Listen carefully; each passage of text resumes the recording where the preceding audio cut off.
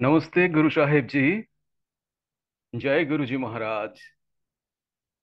গুরুজি মহারাজের আজ্ঞাতে যোগী পাঠক্রমের যে অধিবেশন শুরু হয়েছে তার আজকে 34তম এবং অন্তিম দিন। এই অধিবেশনে উপস্থিত সমস্ত সঙ্গতকে, সমস্ত অনুগামীকে সাদর আমন্ত্রণ জানাই গুরুজি শুক্রানাদা মাল্টিলিঙ্গুয়াল দলের তরফ থেকে। আজকের এই অন্তিম অধিবেশনে আমরা পাঠ করব পরিচ্ছেদ 49, সন 1940 থেকে 1951। এবং এই আজকের এই শেষ অধিবেশনে পাঠে অংশ নিচ্ছেন সুচিত্রা পাল আন্টি। আমি সুচিত্রা পাল আন্টিকে অনুরোধ করছি নিজেকে আনমিউট করে আজকের পাঠক্রম শুরু করুন। জয় গুরুজি মহারাজ। জয় গুরুজি মহারাজ। সকল সঙ্গতদেরকে জয় গুরুজি। অনন্তম অনন্তম শুক্রানা। অনেক ধন্যবাদ গুরু মহারাজ আজকের অন্তিম দিবসে আপনাকে পাঠের সেবা দেওয়ার জন্য। অধ্যায় 49, পরিচ্ছেদ সন 1941 থেকে 1951। ধ্যানের প্রকৃত মূল্য কি তা আজ আমরা সত্যই বুঝতে পেরেছি। আর এও জানি কোনো কিছুই আমাদের অন্তরের শান্তিকে বিনষ্ট করতে পারবে না। গত কয়েক সপ্তাহের অধিবেশনের সময় আমরা বিমান আক্রমণের সতর্ক ধ্বনি শুনেছিলাম, আর বিলম্বিত ক্রিয়ার বোমার বিস্ফোরণের শব্দ আমাদের কানে এসেছিল। কিন্তু শিক্ষার্থীরা তবুও একত্রে সমবেত হয়ে আমাদের সৎসঙ্গে সাগ্রহে যোগদান করে পরিপূর্ণ আনন্দই লাভ করেছিল। আমেরিকার দ্বিতীয় বিশ্বযুদ্ধে যোগদানের অব্যবহিত পূর্বেই যুদ্ধ বিধ্বস্ত ইংল্যান্ড ও ইউরোপ থেকে অনেক চিঠি আমার কাছে আসে। সেই সকল চিঠিপত্রের মধ্যে উত্তম পরম নির্ভরতা সংবাদটি লন্ডন সেলফ রিলায়েন্সেশন ফেলোশিপ কেন্দ্রের অধ্যক্ষ কর্তৃক প্রেরিত হয়েছিল। দি উইজডম অব দি ইস্ট সিরিজের প্রখ্যাত সম্পাদক ডাক্তার ক্র্যানমার বিং আমার 1942 সালে লিখেছিলেন, যখন আমি ইস্ট ওয়েস্ট পড়লাম মনে হলো আমরা কত দূরদূরান্তে রয়েছি, যেন আমরা দুটো স্বতন্ত্র জগতে বাস করি। লস অ্যাঞ্জেলেস থেকে সৌন্দর্য, শৃঙ্খলা, স্বস্তি ও শান্তি আমার কাছে আসে, কিন্তু যেন কোনো অবরুদ্ধ নগরীতে প্রেরিত হলি গেলেও আশীর্বাদ আর স্বাচ্ছন্দ্য বোঝাই হয়ে বন্দরে জাহাজ প্রবেশ করার মতো। আমি স্বপ্নে দেখতে পাই আপনাদের তালকুঞ্জ আর এনসিনিটাসের মন্দির, তার সামনে অনন্ত বিস্তৃত মহাসাগর আর পার্বত্য দৃশ্য, আর সর্বোপরি আধ্যাত্মিক ভাবানুপ্রাণিত নরনারীবৃন্দ, যে গোষ্ঠীর একতার বদ্ধ সৃষ্টিকার্যে নিবিষ্ট চিত্ত ধ্যানে পরিপুষ্ট সকল সৎসঙ্গীদের কাছে একজন সাধারণ সৈনিকের অভিনন্দন পাঠালাম।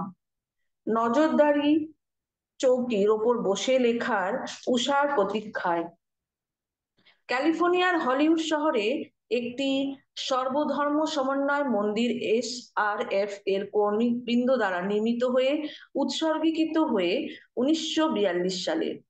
1 বছর বাদেই আরেকটি SRF মন্দির প্রতিষ্ঠিত হয় ক্যালিফোর্নিয়ার সান ডিয়েগোর শহরে, আর অন্য একটি ক্যালিফোর্নিয়ারই লং বিচ শহরের 1947 সালে। লস অ্যাঞ্জেলস শহরের প্যাসিফিক প্যালিসেডস অঞ্চলে লতা পুষ্পের মহকুঞ্জ শোভিত। পৃথিবীর মধ্যে এক অপূর্ব সুন্দর ভূমিখণ্ড সেলফ রিলাইজেশন ফেলোশিপকে প্রদান করা হয় 1949 সালে। 10 বছর 10 একর পরিমিত ভূখণ্ডিত স্বাভাবিক আকৃতির ডিম্বাকার পরিতবর্ণে শৈলমালার বেষ্টিত একটি সুবৃহৎ স্বাভাবিক হ্রদ। পার্বত্য মুকুট যেন নীলকান্তমণি, তারই কারণে এই মনোরম ভূমিটির নাম হয়েছে লেক শ্রাইন। জমির মাঝখানে একটি অপূর্ব ওলন্দাজ হাওয়া জাতকলের মতো বাড়িতে একটি শান্ত শ্রীমণ্ডিত উপাসনালয় আছে। ঢালু উদ্যানের কাছে একটি বিরাট জলচক্র জলপ্রবাহের মন্ত্রগীতি গেয়ে চলেছে। চীন দেশের দুটি মর্মর মূর্তি স্থানটি শোভাবর্ধন করেছে। একটি হচ্ছে প্রভু বুদ্ধদেবের, আর অন্যটি হচ্ছে কোয়ান ইন, জগৎজননী চীনার প্রতিরূপ। এর একটি জলপ্রপাতের উপকার পাহাড়ে যীশুখ্রিস্টের পূর্ণাবয় মূর্তি দণ্ডায়মান। এর মুখমণ্ডল আর আলম্বিত বস্ত্রাবরণ রাত্রিতে উজ্জ্বলভাবে আলোকিত করা হয়। Mahatma Gandhi world piece Memorial, Mahatma Gandhi বিশ্বশান্তি স্মৃতি মন্দির হ্রদ তীর্থে প্রতিষ্ঠিত হয় 1950 সালে। একই বছরে আমেরিকার সেলফ রিয়েলাইজেশন ফেলোশিপের 30তম প্রতিষ্ঠা বার্ষিক উৎসব পালিত হয়। ভারতবর্ষ হতে প্রেরিত মহাত্মা গান্ধীর পবিত্র চিতাভস্মের কিয়দংশ সহস্র বৎসরের প্রাচীন এই প্রস্তর পেটিকার সযত্নে সেখানে রক্ষিত আছে। 1951 সালের হলিউডের একটি এসআরএফ ইন্ডিয়া সেন্টার স্থাপিত হয়। ক্যালিফোর্নিয়ার lieutenant governor mister Goodwin J night এবং ভারতের কনসাল জেনারেল CMR আহুজা উৎসর্গিত অনুষ্ঠানে আমার সঙ্গে যোগদান করেন। ওখানে আছে একটি 250 আসন বিশিষ্ট প্রেক্ষাগৃহ, ইন্ডিয়া হল। বিভিন্ন এসআরএফ কেন্দ্রে নবাগত অনেকেই যোগ সম্বন্ধে আরো জানতে আগ্রহ প্রকাশ করেন। কখনো কখনো আমি এই জাতীয় প্রশ্ন শুনতে পাই। কোনো কোনো প্রতিষ্ঠান বলে থাকে যে ছাপা বই পড়ে যোগের সকল প্রকার অনুশীলন করা সম্ভবপর নয়। তা করতে গেলে একমাত্র আচার্যের প্রত্যক্ষ নির্দেশনা প্রয়োজন। এটা কি সত্যি? এই আণবিক যুগে যোগদা সৎসঙ্গ লেসনের মতো শিক্ষাবলীর ব্যবস্থা দ্বারাই যোগ শিক্ষা করা কর্তব্য। অন্যথা এই মুক্তিদায়ক বিজ্ঞান আবার কয়েকটি মুষ্টিমেয় লোকেদের করায়ত্ত হয়ে পড়বে। প্রত্যেক শিক্ষার্থী যদি তার কাছে কোনো সিদ্ধ গুরুকে পান, তাহলে সেটা তার পক্ষে একটা অমূল্য আশীর্বাদ হয়। কিন্তু জগতে তো পাপী তাপীদেরই সংখ্যাই বেশি, সাধু সন্তরা আর কয়জন? তাহলে জনসাধারণই বা কিভাবে যোগের সাহায্য পাবে, যদি না তারা বাড়িতে বসে প্রকৃত যোগীদের লিখিত সাধন প্রণালীর অনুধ্যান করতে পারে? এর একমাত্র বিকল্প ব্যবস্থা হতে পারে সাধারণ লোককে অবজ্ঞা করা এবং তাদের যোগবিদ্যা না দেওয়া। কিন্তু নতুন যুগে ঈশ্বরের অভিপ্রায় তা নয়। বাবাজি প্রতিশ্রুতি দিয়েছেন যে সকল খাঁটি ক্রিয়াযোগীদের তিনি রক্ষা করবেন এবং তাদের ঈশ্বরের পথে পরিচালিত করবেন। মানুষ যে অমৃতের সন্তান, সে অধিকার পুনঃপ্রতিষ্ঠার চেষ্টা যখন সে করবে, তখন তাদের জন্য যে শান্তি ও প্রাচুর্যের জগৎ অপেক্ষা করে আছে তা প্রকাশ করার জন্য মাত্র কয়েক ডজন নয়, শত সহস্র ক্রিয়াযোগীর প্রয়োজন হবে। প্রতীচ্যে একটি সেলফ রিয়েলাইজেশন ফেলোশিপ প্রতিষ্ঠান একটি আধ্যাত্মিক মধুর মধুচক্র স্থাপনার ভার আমার পূজ্যপাদ গুরুদেব শ্রী যুক্তেশ্বরজি গিরিজি ও আমার পরম পরম গুরুদেব বাবাজি মহারাজ আমার উপর অর্পণ করেন। এই পবিত্র কর্তব্য পালনে আমাকেও নানাবিধ বাধাবিঘ্নের সম্মুখীন হতে হয়েছিল। সান ডিয়েগোর মন্দিরে অধ্যক্ষ ডাক্তার লয়েড কর্নেল এক সন্ধ্যায় আমার একটি প্রশ্ন করে বসলেন। আচ্ছা পরমহংসজি, ঠিক করে বলুন তো, সত্যি কি এসব সার্থক হয়েছে? তার এই সংক্ষিপ্ত প্রশ্নের ভাবে বুঝলাম যে তিনি জানতে চান আপনি কি আমেরিকায় এসে সুখী হয়েছেন। যোগ প্রচারের বাধা দিতে যারা সৎমুৎসুক, সেই সব ভ্রান্ত লোকেদের মিথ্যা প্রচারের বিষয়ে আমার মত কি? এই যে হতাশা, অন্তর্দাহ, কেন্দ্রের অধ্যক্ষ যারা ঠিকমতো পরিচালনা করতে পারেন না, ছাত্ররা যাদের উপযুক্ত রূপে শিক্ষিত করতে পারা যায় না, তাদের কথা কি সব ভেবেছেন? বললাম, ঈশ্বর যাকে পরীক্ষা করেন সেই তো ভাগ্যবান। আমার উপর পরীক্ষাভার চাপাতে তো তিনি আমার সর্বদা স্মরণ করেছেন। তখন মনে পড়ল সেই সব বিশ্বাসী মানুষজনের কথা, আর আমেরিকার অন্তরে যে ভালোবাসা ভক্তি, যাতে আমেরিকার হৃদয় উজ্জ্বল, তার সব কথা ধীরে ধীরে দৃঢ়স্বরে আমি বলতে শুরু করলাম। কিন্তু আমার উত্তর এই, হ্যাঁ, হাজারবার আমি বলবো, হ্যাঁ, এ সত্যি সার্থক হয়েছে। পূর্ব আর পশ্চিমকে একমাত্র শাশ্বত আধ্যাত্মিক বন্ধনে আবদ্ধ হতে দেখা এ আমার স্বপ্নেরও অগোচর ছিল। ভারতের ধর্ম মহাগুরুগণ যাতে প্রতীচ্যের প্রতি গভীর আগ্রহ প্রদর্শন করেছেন, তারা আধুনিক অবস্থা খুবই ভালোভাবে বোঝেন। তারা জানেন যে যতদিন পর্যন্ত প্রাচ্য ও প্রতীচ্যের প্রধান গুণগুলি সকল জাতির মধ্যে উত্তম রূপে আয়ত্তীকৃত না হচ্ছে, ততদিন পর্যন্ত আর পার্থিব অবস্থার কোনো উন্নতির সম্ভাবনা নেই। দুই গোলার্ধের মধ্যে পরস্পরের সর্বোৎকৃষ্ট গুণগুলি অনুশীলন ও আদান প্রদান একান্তই প্রয়োজন। পৃথিবীর পরিভ্রমণ কালে আমি নানা স্থানে বহু দুঃখ দুর্দশা সব দর্শন করে মর্মাহতই হয়েছি। প্রাচ্যের দুঃখ ক্লেশ মূলত জড় বিষয়ে আবদ্ধ, আর প্রতীচ্য প্রধানত আবদ্ধ মানসিক ও আধ্যাত্মিক ক্লেশে। পৃথিবীর সকল জাতি এখন ভারসাম্যহীন সভ্যতার ক্লেশকর পরিণাম উপলব্ধি করছে। ভারতবর্ষ এবং অন্যান্য প্রাচ্য দেশ সমূহ আমেরিকার মতো প্রাচ্য জাতিগুলি পার্থিব ব্যাপারে ব্যবহারিক জানার্জন ঐহিক কল্যাণ সাধনের প্রচেষ্টায় অনুসরণ থেকে বহুল পরিমাণে উপকৃত হতে পারবে। আবার প্রতীচ্যবাসীদেরও জীবনের আধ্যাত্মিক বিষয়ে সুগভীর জ্ঞান থাকা দরকার। বিশেষত ভারতবর্ষ মানুষের সচেতন ঈশ্বরলোভ লব্ধি কল্পে প্রাচীনকালে যেসব বৈজ্ঞানিক প্রণালীর উদ্ভাবন করেছিল সে বিষয়ে সর্বাঙ্গ সুন্দর সভ্যতার চিন্তা ভাবনা একেবারে অলীক কল্পনার নয়। সহস্র সহস্র বৎসর ধরে ভারতবর্ষ আধ্যাত্মিক জ্ঞান ও বিরাট পার্থিব ঐশ্বর্যের সমৃদ্ধ ভূমি ছিল। ভারতবর্ষের সুদীর্ঘ ইতিহাস গত 200 বৎসরের দারিদ্র্য ও তার কর্মফলের একটা সাময়িক অবস্থা মাত্র। শতাব্দীর পর শতাব্দী ধরে ভারতের ঐশ্বর্য সম্বন্ধে একটা প্রবাদ পৃথিবীতে সুপ্রচলিত আছে, বিশ্ববিধান অথবা ঐহিক পুণ্য রীতে ভাবব্রতক হচ্ছে পার্থিব আধ্যাত্মিক প্রাচুর্য। ঈশ্বরের প্রসাদ আর তার লীলারূপিণী প্রাচুর্য সম্পন্না প্রকৃতি দেবীর নিকট কোনো বিষয়ে কিছুই কার্পণ্য নেই। হিন্দু শাস্ত্র এই শিক্ষা দেয় যে মানব এই পৃথিবীতে আকৃষ্ট হয়ে আসে তার পরম্পরাগত প্রতিটি জীবনের সকল পার্থিব অবস্থার মধ্যে যে ভগবানের অনন্ত লীলার প্রকাশ, সে বিষয়ে পূর্ণ শিক্ষা লাভ করতে। পূর্ব ও পশ্চিম উভয়েরই এই মহাসত্য বিভিন্ন উপায়ে শিক্ষা লাভ করছে, আর তাদের এইসব আবিষ্কার সানন্দেই পরস্পরের মধ্যে বন্টন করে নেওয়া উচিত। তার ইহজগতের সন্তানেদের দারিদ্র্য, রোগ, অজ্ঞানতা থেকে মুক্ত এক আদর্শ সভ্যতা পৃথিবীতে বিস্তারের জন্য যে প্রাণপণে চেষ্টা করছে, তা দেখেই নিশ্চয়ই খুশি হবেন। এসব কথা বলাই বাহুল্য।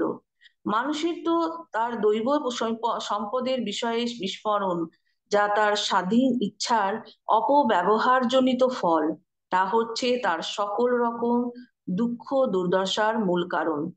সমাজ নামে মানবরূপী ভগবানের বিমূর্ত কল্পনাতে আরোপিত যেসব কুফল, তা বস্তুত প্রত্যেক মানুষেরই প্রতিটি আরোপিত হবে পরে।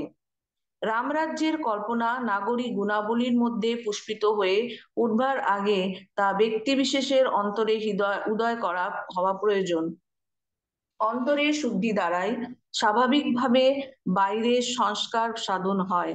যে মানুষ নিজেকে সংশোধন করতে পেরেছে, সে হাজার হাজার লোকের সৎশোধন করতে পারবে। কালের পরীক্ষায় উত্তীর্ণ পৃথিবীর সকল ধর্মশাস্ত্রই মূলত এক, যা মানবকে তার ঊর্ধ্বগতির পথে অগ্রসর হওয়ার প্রেরণা যোগায়। আমার জীবনের একটি সুখময় সময় অতিবাহিত হয়েছে সেলফ রিয়েলাইজেশন ম্যাগাজিনের জন্য বাইবেলের নিউ টেস্টামেন্টের কথাংশের ব্যাখ্যার সুতলিখন দেওয়ার সময়। খ্রিস্টের নিকট আমি সকাতরে প্রার্থনা করেছিলাম এই বলে যে তার বাণীর প্রকৃত অর্থ উদ্ঘাটন করতে তিনি যেন আমায় পথ প্রদর্শন করেন। সেসব বাক্যের অধিকাংশই অর্থ আজ এই 2000 বছর ধরেই মারাত্মক রকমের ভ্রমপূর্ণ হয়েছে। অ্যানসিনিটাস আশ্রমে এক রাত্রে আমি নীরব ধ্যানে বসে আছি। হঠাৎ আমার বসবার ঘরটি এক অপূর্ব স্বচ্ছ নীল আলোকে উদ্ভাসিত হয়ে উঠল। নয়ন সম্মুখে প্রতিভাত হলো প্রভু যীশুখ্রিস্টের জ্যোতির্ময় মূর্তি। যুবা আকৃতি, বয়স অনুমান 25, স্বল্প শ্মশ্রুভ স্ফোভবিত মুখমণ্ডল, তার সুদীর্ঘ কৃষ্ণ কেশপাশ মধ্যস্থলে দ্বিধা বিভক্ত, উজ্জ্বল স্বর্ণ বর্ণের ছটায় শোভিত। অসীম ও রহস্যময় তার অতল গভীর তার দুটি চোখ। তার দিকে চেয়ে রইলাম, চোখের ভাব অনন্ত ও নিয়ত পরিবর্তনশীল। তাদের প্রত্যেকের দিব্যভাবের পরিবর্তনের অভিব্যক্তির সঙ্গে যে জ্ঞান প্রকাশ পাচ্ছিল স্বপ্নাবলে সংজ্ঞা বলে তা অনুভব করলাম। তাহার মহামাদীপ্ত নয়নযুগলে সে শক্তি যা লক্ষ কোটি জগৎ ধারণ করে রয়েছে, তার মুখে দেখা গেল সেই পবিত্র পানপাত্র হলিগেল। তার আমায় ওষ্ঠপ্রান্ত স্পর্শ করে আবার খ্রিস্টের নিকটে ফিরে গেল। কয়েক মুহূর্ত পরে তিনি আমার মধুর স্বরে কতকগুলি কথা বললেন, কিন্তু সেগুলি এতই ব্যক্তিগত যে সেসব প্রকাশে বিরত হয়ে নিজ অন্তরেই তাকে নিবদ্ধ রাখলাম। 1950 থেকে 51 সালে ক্যালিফোর্নিয়ার মোজাভে মরুভূমির এক নিভৃতাবাসে অবস্থানকালে আমি শ্রীমদ্ ভগবদ গীতার বিশদ টিকা টিপ্পনী সহ অনুবাদ রচনা করি। এতে যোগের নানা পথের বিবরণ প্রদত্ত হয়েছে। যোগ প্রণালী সম্বন্ধে দুইবার বিশেষভাবে উল্লেখ করে গীতায় যার একবার মাত্র উল্লেখ আছে, তার সেই একই প্রণালী যাকে বাবাজি মহারাজ দুটি সরল শব্দে নামকরণ করেছেন, ক্রিয়াযোগ, ভারতের সর্বপ্রধান ধর্মশাস্ত্র কার্যকরী এবং নৈতিক শিক্ষা প্রদান করেছে। আমাদের স্বপ্ন জগতের মহাসাগরে শ্বাস প্রশ্বাসই হচ্ছে মায়ার বার্তা বিশেষ, যা ব্যষ্টিগত চৈতন্য তরঙ্গের উৎপাদন করে, যথা মানুষের আকৃতি ও অন্যান্য সব জড় পদার্থ সমূহ। মানুষকে তার বিচ্ছিন্ন অবস্থানের বেদনাময় স্বপ্ন থেকে জাগ্রত করার পক্ষে মাত্র দার্শনিক আর নৈতিক জ্ঞানই যে যথেষ্ট নয়, সে কথা বুঝে ভগবান শ্রীকৃষ্ণ সেই পূর্ণ জ্ঞানকেই নির্দিষ্ট করেছেন, যার দ্বারা যোগী তার শরীরের ওপর ক্ষমতা বিস্তার করে ইচ্ছামতো তাকে বিশুদ্ধ শক্তিতে পরিণত করতে পারেন। আণবিক যুগে প্রতিকৃত আধুনিক বৈজ্ঞানিকদের কাছে এই প্রকার যোগ সাধন অন্তত কোনো বিষয়গত তাত্ত্বিক উপলব্ধির অতীত নয়।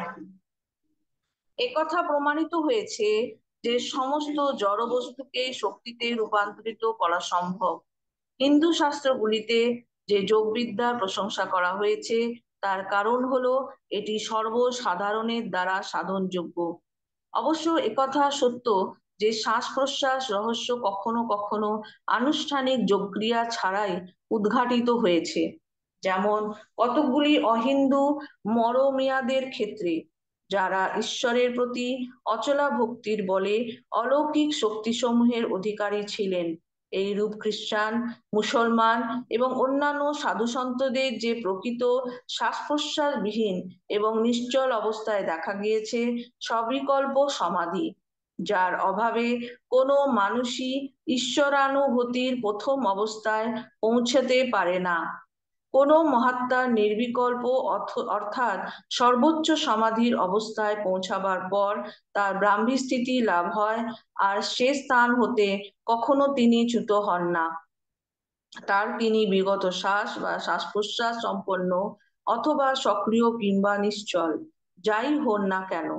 সপ্তদশ শতাব্দীর খ্রিস্টীয় ভাববাদী সাধু ব্রাদার লরেন্স বলেন যে তার ঈশ্বরানুভূতির প্রথম আভাস আসে একটি বৃক্ষ দর্শন থেকে। প্রায় সকল মানুষই তো বৃক্ষ দর্শন করে থাকে, কিন্তু হায় অতি অল্প লোকেই সেই বৃক্ষ দর্শন থেকে বৃক্ষের স্রষ্টার দর্শন লাভ করতে পারে। কৃপ্রাচ্যের প্রতীচী সর্বত্র এমনই কিছু একান্তিক সাধকে দেখা যায়, যারা সহজেই সেই সব ভক্তির অদ্যম শক্তির অধিকারী ছিলেন, যাকে আহ্বান করা সাধারণের পক্ষে অসম্ভব। তবুও সাধারণ লোক যে সে জন্য ভগবত বৎসর লাভের সম্ভাবনা থেকে বঞ্চিত হয় না।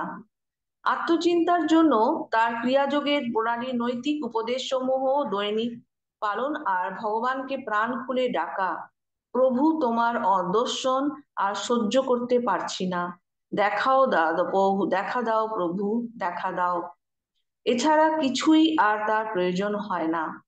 এইভাবে ভক্তির প্রাবল্য, যা সাধারণ মানুষের ভাবানুভূতির আয়ত্তের বাইরে, তা অপেক্ষা দৈনিক সাধন যোগে বৈনিক প্রণালী অবলম্বনে ভগবত সান্নিধ্য লাভ করবার জন্য চেষ্টার যোগে এক সার্বজনীন আবেদন আছে।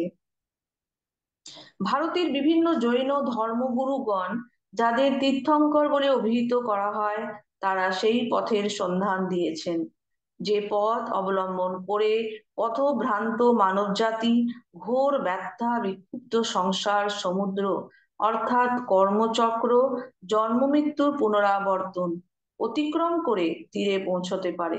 সংসার সম্যকরূপে চলে যে মায়া প্রভাবে, মানুষকে সবচেয়ে কম প্রতিবন্ধকতার পথ অবলম্বন করতে প্ররোচিত করে। তাহলে যে কেউই জগতের বন্ধু হবে, সেই তো হবে ভগবানের শত্রু। ভগবানের সখ্য লাভ করতে গেলে মানুষকে তার নিজ কর্মফল, যা তাকে পৃথিবীর মায়ামোহের হস্তে নিরুপায় ভাবে আত্মসমর্পণ করতে বাধ্য করে, তার কুফলতাকে অবশ্যই জয় করতে হবে। কর্মফলের কঠিন বিধির বিষয়ে জ্ঞান প্রকৃত সত্যানুসন্ধিৎসু ব্যক্তিকে তাদের বন্ধন হতে চরম মুক্তিলাভের উপায় বার করতে উৎসাহিত করে। মানুষ যে কর্মফলের দাসত্ব করে, তার মূল হচ্ছে অবিদ্যাজাত মনের কামনা বাসনা। তাই যোগী মনসংযমের সাধনা করে থাকেন। কর্মজ অবিদ্যার নানা আবরণ যখন অপসারিত হয়, তখন মানুষ নিজ স্বরূপ উপলব্ধি করতে পারে। জীবন মৃত্যু রহস্যের সমাধান জানার একমাত্র উদ্দেশ্য নিয়ে মানুষের এই পৃথিবীতে আগমন, আর তার শ্বাস প্রশ্বাসের সঙ্গে ওতপ্রোতভাবে বিজড়িত। শ্বাসহীনতা মানেই মৃত্যুহীনতা। এই সত্য উপলব্ধির পরে প্রাচীন ভারতের যোগ ঋষিগণ একমাত্র শ্বাস প্রশ্বাসের সূত্র অবলম্বনে বিগত শ্বাস হবার এক সঠিক যুক্তিসিদ্ধ বিজ্ঞান উদ্ভাবন করেন। জগতে ভারতের যদি কোনো দানই না থাকতো, তাহলে এই ক্রিয়াযোগী তার রচিত দান বলে বিবেচিত হতো। বাইবেলে এমন কতকগুলি পংক্তি আছে যাতে বোঝা যায় ঈশ্বর যে শ্বাস প্রশ্বাসকেই দেহ ও আত্মার মধ্যে সূক্ষ্ম সংযম সূত্র বলে তৈরি করেছেন, সে সম্বন্ধে ইহুদি ধর্ম প্রতিষ্ঠাগণ অবহিত ছিলেন। বাইবেলের জেনেসিসে আছে, প্রভু পরমেশ্বর মানুষকে ভূমিকা মুক্তি মৃত্তিকা হতে সৃষ্টি করলেন আর তার নাসারন্ধে প্রাণবায়ু প্রদান করলেন, আর মানুষ একটি জীবন্ত প্রাণীতে পরিণত হলো। মানব শরীর রাসায়নিক আর ধাতব উপাদানে গঠিত, যা ভূমিতলের মৃত্তিকাতেও পাওয়া যায়। মানব দেহের এই জড় মাংস কোনো ক্রিয়াশীলতা অথবা শক্তি ও গতি প্রকাশ করতে পারত না, যদি না আত্মা কর্তৃক দেহের মধ্যে অজ্ঞানী লোকেদের কাছে শ্বাস প্রশ্বাসের ব্যয়ব শক্তির মাধ্যমে প্রাণ শক্তি সঞ্চারিত হচ্ছে বলে বোধ হতো। মানব শরীরের ক্রিয়াশীল পঞ্চপ্রাণ বা সূক্ষ্ম প্রাণশক্তি হচ্ছে সর্বব্যাপী পরমাত্মার প্রণব ঝঙ্কারের বহ্নি প্রকাশ। আত্মকারণ হতে উদ্ধত প্রাণের যে আলো, তা বা তার প্রতিফলন প্রতি কোষকে আলোকিত করছে, তার আপাত সভ্যতাই মানবের দেহশক্তির একমাত্র কারণ। অবশ্য একথাও ঠিক যে সে এই একটা মৃত্তিকা পিণ্ড রূপ মানব দেহের প্রতি কখনো প্রবল শ্রদ্ধা পোষণ করবে না। মানুষ জড়দেহের সঙ্গে তার একাত্মবোধ অকারণে অনুভব করে, কারণ আত্মা হতে প্রাণশোধ অস্থিমাংসের দেহে নিঃশ্বাস প্রশ্বাসের মাধ্যমে এত প্রবল বেগে প্রবাহিত হয় যে মানুষ কার্যটাকেই কারণ বলে ভুল করে, দেহের নিজেরই প্রাণ আছে কল্পনা করে দেহটাকেই পুজো করে। মানুষের চৈতন্য ব্যবস্থা হচ্ছে তার দেহ আর শ্বাস প্রশ্বাসের ব্যাপারে সচেতনতা। নিদ্রাবস্থা ক্রিয়াশীল মগ্ন চৈতন্য তার মানসিক ও শরীর ও শ্বাস প্রশ্বাসের সাময়িক বিচ্ছেদের সঙ্গে সংযুক্ত থাকে। তার তুরীয়াবস্থা হচ্ছে শরীর আর শ্বাস প্রশ্বাসের ওপর যে মানসিক অস্তিত্ব নির্ভর করে সেই ভ্রান্তি থেকে মুক্তি। ঈশ্বর তো শ্বাস প্রশ্বাসেই ব্যতিরেকেই রয়েছেন। তার প্রতিরূপে নির্মিত জীবাত্মা একমাত্র বিগত শ্বাস হতে পর তবেই নিজ স্বরূপ উপলব্ধি করতে পারে। বিবর্তন প্রসূত কর্মের দ্বারা আত্মা ও দেহের মধ্যেকার শ্বাসগ্রন্থি যখন ছিন্ন হয় তখন মৃত্যু নামে অভিহিত হঠাৎ অবস্থার প্রাপ্তি ঘটে। জড়কোষগুলি তাদের স্বাভাবিক নিষ্ক্রিয় অবস্থায় ফিরে যায়। ক্রিয়াযোগীর পক্ষে কিন্তু শ্বাসগ্রন্থির ছেদ বৈজ্ঞানিক জ্ঞানের দ্বারা ইচ্ছাবলেরই সংশোধিত হয়। সেখানে কর্মের ফলের জোর করে অনধিকার প্রবেশের কোনো প্রয়োজন থাকে না। প্রত্যক্ষ অনুভূতি বলে যোগী তার অশরীরী মূল অবস্থার কথা ইতিমধ্যে জ্ঞাত হন। আর মৃত্যুর কতকটা সুস্পষ্ট ইঙ্গিত যে মানুষের জড় শরীরের উপর নির্ভর করা নিরতিশয় ভ্রম, সে বিষয়ে তার আর কোনো বোধের প্রয়োজন হয় না। জন্ম জন্ম ধরে প্রত্যেক মানুষই তার নিজ গতি বলে তা সে মতোই অস্থির হোক না কেন নিজেকে দেবত্বের উন্নত করবার পথে অগ্রসর হচ্ছে। মৃত্যু এই অগ্রগতির পথে বাধা স্বরূপ না হয়ে কেবলমাত্র সূক্ষ্ম জগতে অধিকতর উপযুক্ত অবস্থা প্রাপ্তির সুযোগ দান করে, যেখান থেকে তার যাবতীয় মালিন্যযুক্ত হয়ে শুচিব শুভ্র হয়। তোমাদের হৃদয় যেন উদ্বিগ্ন না হয়। আমার পিতার বাটিতে বহু বাসস্থান আছে। ভগবান তার বিশ্ব রচনাতে তার সবকিছু উদ্ভাবনী দক্ষতা শেষ করে ফেলেছেন, অথবা পরলোকে এক বীণা বাদন ছাড়া আর বেশি কিছু আগ্রহ দীপক আমাদের জন্য রাখেননি। এই বাস্তবিকতাই অসম্ভব। মৃত্যু অস্তিত্বের সম্পূর্ণ বিলোপ অথবা জীবন থেকে চরম মুক্তি নয়, কিংবা মৃত্যু অমরত্বের প্রবেশপথ নয়। যে পার্থিব সুখের মধ্যে থেকে আত্মাকে পরিত্যাগ করে তাকে ভুলে যায় সে পরলোকের সূক্ষ্ম সৌন্দর্যের মধ্যেও তাকে আর পুনরাবিষ্কার করতে পারবে না।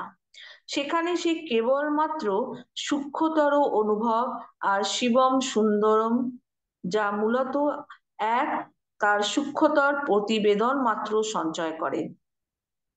পৃথিবী এই সূক্ষ্ম ভূমি নেহাই উপরের সংগ্রামী মানবকে তার আধ্যাত্মিক স্বরূপের অক্ষয় স্বর্ণকে আঘাতের পর আঘাত দিয়ে তৈরি করে নিতে হবে। সর্বগ্রাসী মৃত্যুর কাছে একমাত্র গ্রহণযোগ্য কষ্টার্জিত সেই স্বর্ণপিণ্ড তার হতে দান করে মানব পরিণামে জড়দেহের পুনর্জন্ম গ্রহণের হাত থেকে চরম মুক্তি লাভ করে। কয়েক বছর ধরে আমি এনসিনিটাসে ও লস অ্যাঞ্জেলেসে পতঞ্জলির যোগসূত্র এবং অন্যান্য গম্ভীর তত্ত্বমূলক হিন্দু দর্শনের ক্লাস পরিচালনা করেছিলাম। একদিন সন্ধ্যাকালে ক্লাসের একটি ছাত্র প্রশ্ন করল, ঈশ্বর দেহ ও আত্মার সংযোগ সাধন করলেন কেন? সৃষ্টির এই বিবর্তনশীল বিশ্বনাটে প্রাথমিক গতিসংযোগ করার মধ্যেই বা তার কি উদ্দেশ্য ছিল? এইরূপ বলে ধরনের প্রশ্ন অসংখ্যই লোকে করেছে।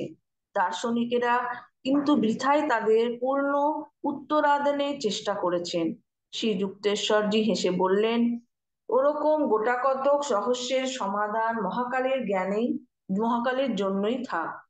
মানুষের নসীম যুক্তিবল কি সেই অবাজ্য মনুষ্য গোচর অজ স্বয়ম্ভু পরম সত্তার দূরধিগম্য অভিপ্রায় বুঝতে পারে?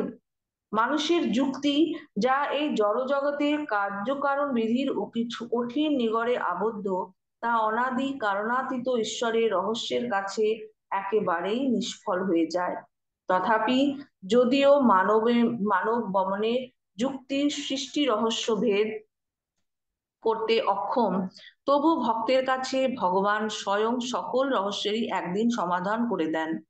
যার জ্ঞান লাভের জন্য আন্তরিক ব্যাকুলতা আছে তিনি জীবনের আইনস্টাইন থিওরির নির্ভুল গাণিতিক রেখাচিত্র আগে হতেই দাবি না করে সেই দিব্য আদর্শের কতকগুলি সরল নীতি অ আ ক খ শিক্ষা করে তার ঈশ্বরানুসন্ধানে উদ্যোগী হন। কোনো মানুষ কোনো সময় ঈশ্বর দর্শন পাননি। মায়ার আপেক্ষিকতা, কালেরও অধীন কোনো মানবী অসীমকে উপলব্ধি করতে পারে না। একমাত্র তার জাতপুত্র, যিনি পিতার বক্ষে আশ্রয় পেয়েছেন, প্রতিফলিত কূটস্থৈন্য চৈতন্য অথবা বহ্নি প্রক্ষেপিত শুদ্ধ জ্ঞান, যা প্রণব ঝঙ্কারের মধ্য দিয়ে সকল সৃষ্টির ব্যাপারকে পরিচালিত করে, তা বক্ষ অর্থাৎ স্বয়ংভূ পরমাত্মার গম্ভীর অন্তঃস্থল থেকে একের মধ্যে বহুর বৈচিত্র্য প্রকাশের জন্য উৎপন্ন হয়েছে। তিনি তাকে ঘোষণা, রূপায়িত অথবা প্রকাশিত করেছেন। যিশু ব্যাখ্যা করে বলেছেন, সত্য সত্যই আমি তোমাদিগকে বলিতেছি, পুত্র নিজ হতে কোনো কিছুই করিতে পারে না, কেবল পিতাকে যা করিতে দেখেন তাই করেন। কারণ যা কিছু তিনি করেন সে সকলই পুত্রই তদ্রূপ ভাবে করেন। ঈশ্বরের ত্রিবিধা প্রকৃতি, যার মাধ্যমে তিনি নিজেকে বাহ্য জগতে প্রকাশিত করেন, তা হিন্দু শাস্ত্রের সৃষ্টি, স্থিতি ও প্রলয়ের প্রতীক ব্রহ্মা, বিষ্ণু, মহেশ্বরের রূপে বর্ণিত হয়েছে। সারা সৃষ্টি প্রবাহের মধ্য দিয়ে তাদের এই ত্রিবিধা প্রকৃতির কার্যসূত নিরন্তর প্রবাহিত। নির্গুণ পরব্রহ্ম যেহেতু মানুষের ধারণা শক্তির অতীত, সেহেতু ভক্ত হিন্দু তাকে সেই মহান ত্রিমূর্তি রূপেই পূজা করে থাকে। যাই হোক, বিশ্ব ব্রহ্মাণ্ডের এই যে সৃষ্টি, স্থিতি, প্রলয়ের ভাবরূপ, তা ঈশ্বরের চরম, এমনকি তার মূল প্রকৃতিও নয়, কারণ বিশ্ব সৃষ্টি তার লীলা মাত্র।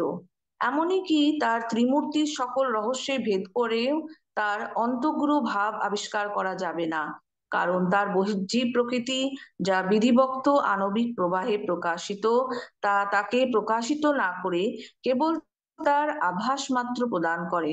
ঈশ্বরের চরম প্রকৃতি কেবল তখনই জ্ঞাত হওয়া যায় যখন পুত্র পিতার নিকট গমন করেন। মুক্ত মানব তখন সৃষ্টিরাজ্য অতিক্রম করে নিষ্কম্প আদিসত্তায় ফিরে যায়। পরমহংসের সমাধানের প্রশ্নে সকল ধর্ম প্রদেষ্টাগণই নির্বাক রয়ে গেছেন। পিলেট যখন জিজ্ঞাসা করলেন সত্য কি, যীশুখ্রিস্ট তার কোনো উত্তরই দিলেন না। পিলেতের মতো বুদ্ধিজীবীদের আড়ম্বরপূর্ণ বড় বড় প্রশ্ন কদাচিৎ জ্বলন্ত অনুসন্ধিৎসার ভাব থেকে উদয় হয়। এইরূপ ব্যক্তিরা বৃথা দম্ভভরেই কথা বলেন, যাতে করে খোলা মনের পরিচয় সে তার আধ্যাত্মিক মূল্য তার বিশ্বাসেই প্রভাব সূচিত হয়। এই উদ্দেশ্যেই আমি জন্মগ্রহণ করেছি, আর এই কারণেই আমি পৃথিবীতে এসেছি, যাতে করে আমি সত্যের পক্ষে সাক্ষ্যদান করতে পারি। যে যে কেহ সত্যের পক্ষেই আমার এই বাণী শুনতে পায়, সেই সামান্য কয়টি কথা শ্রীকৃষ্ণের অনেক কথাই বলেছেন। ঈশ্বরের সন্তান যিনি, তিনি জীবনদর্শের পক্ষে সাক্ষ্য বহন করেন। মূর্তিমান সত্য তিনি। তিনি যদি তার ব্যাখ্যা করতে চান, সেটা হবে তার উদার পুনরাবৃত্তি মাত্র। সত্য কোনো তত্ত্ব অনুমান, কোনো ঔপপত্তিক বিষয় বা কাল্পনিক নীতি নয়, অথবা দর্শনশাস্ত্রের কোনো অনুমানের প্রণালীও নয়, বা কোনো বুদ্ধিজাত অন্তর্দৃষ্টিও নয়। সত্য হচ্ছে বাস্তব সত্তা ও সদ্বস্তুর অবিকল প্রতিরূপ। মানুষের পক্ষে সত্য হচ্ছে তার আসল প্রকৃতি, আত্মারূপে তার স্বরূপের সদৃঢ় জ্ঞান।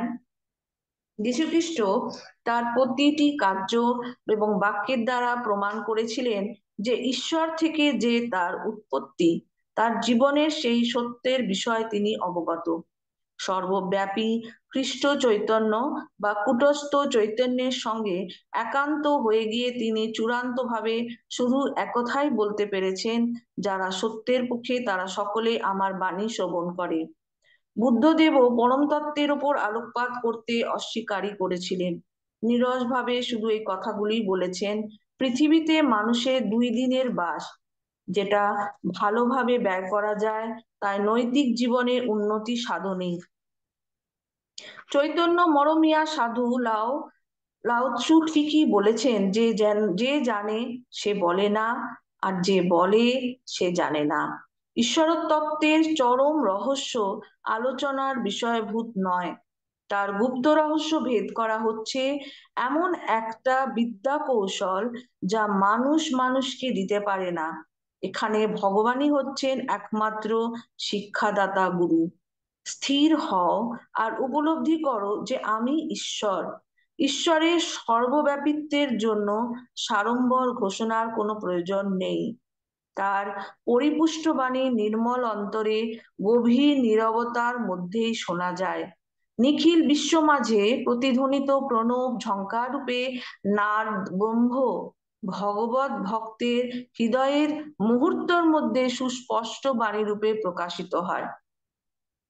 মানব বুদ্ধির পক্ষে যা যুক্তিতে যতটা বোধগম্য, ঈশ্বরের সৃষ্টির উদ্দেশ্যে কি তা বেদেতে ব্যাখ্যা করা হয়েছে? ঋষিরা এই শিক্ষাই দিয়ে গেছেন যে প্রত্যেক মানবী ঈশ্বর কর্তৃক একটি আত্মারূপে সৃষ্ট হয়েছে, যাতে যে সে তার নির্গুণ অভেদ তত্ত্বে দিয়ে ফিরে যাবার পূর্বে সেই অসীম সত্তার কতকগুলি বিশেষ গুণ অপূর্বভাবে প্রদর্শন করতে পারে। দিব্য বৈশিষ্ট্যের কান্তি দ্বারা ভূষিত সকল মানবী ভগবানের কাছে সমভাবে প্রিয়।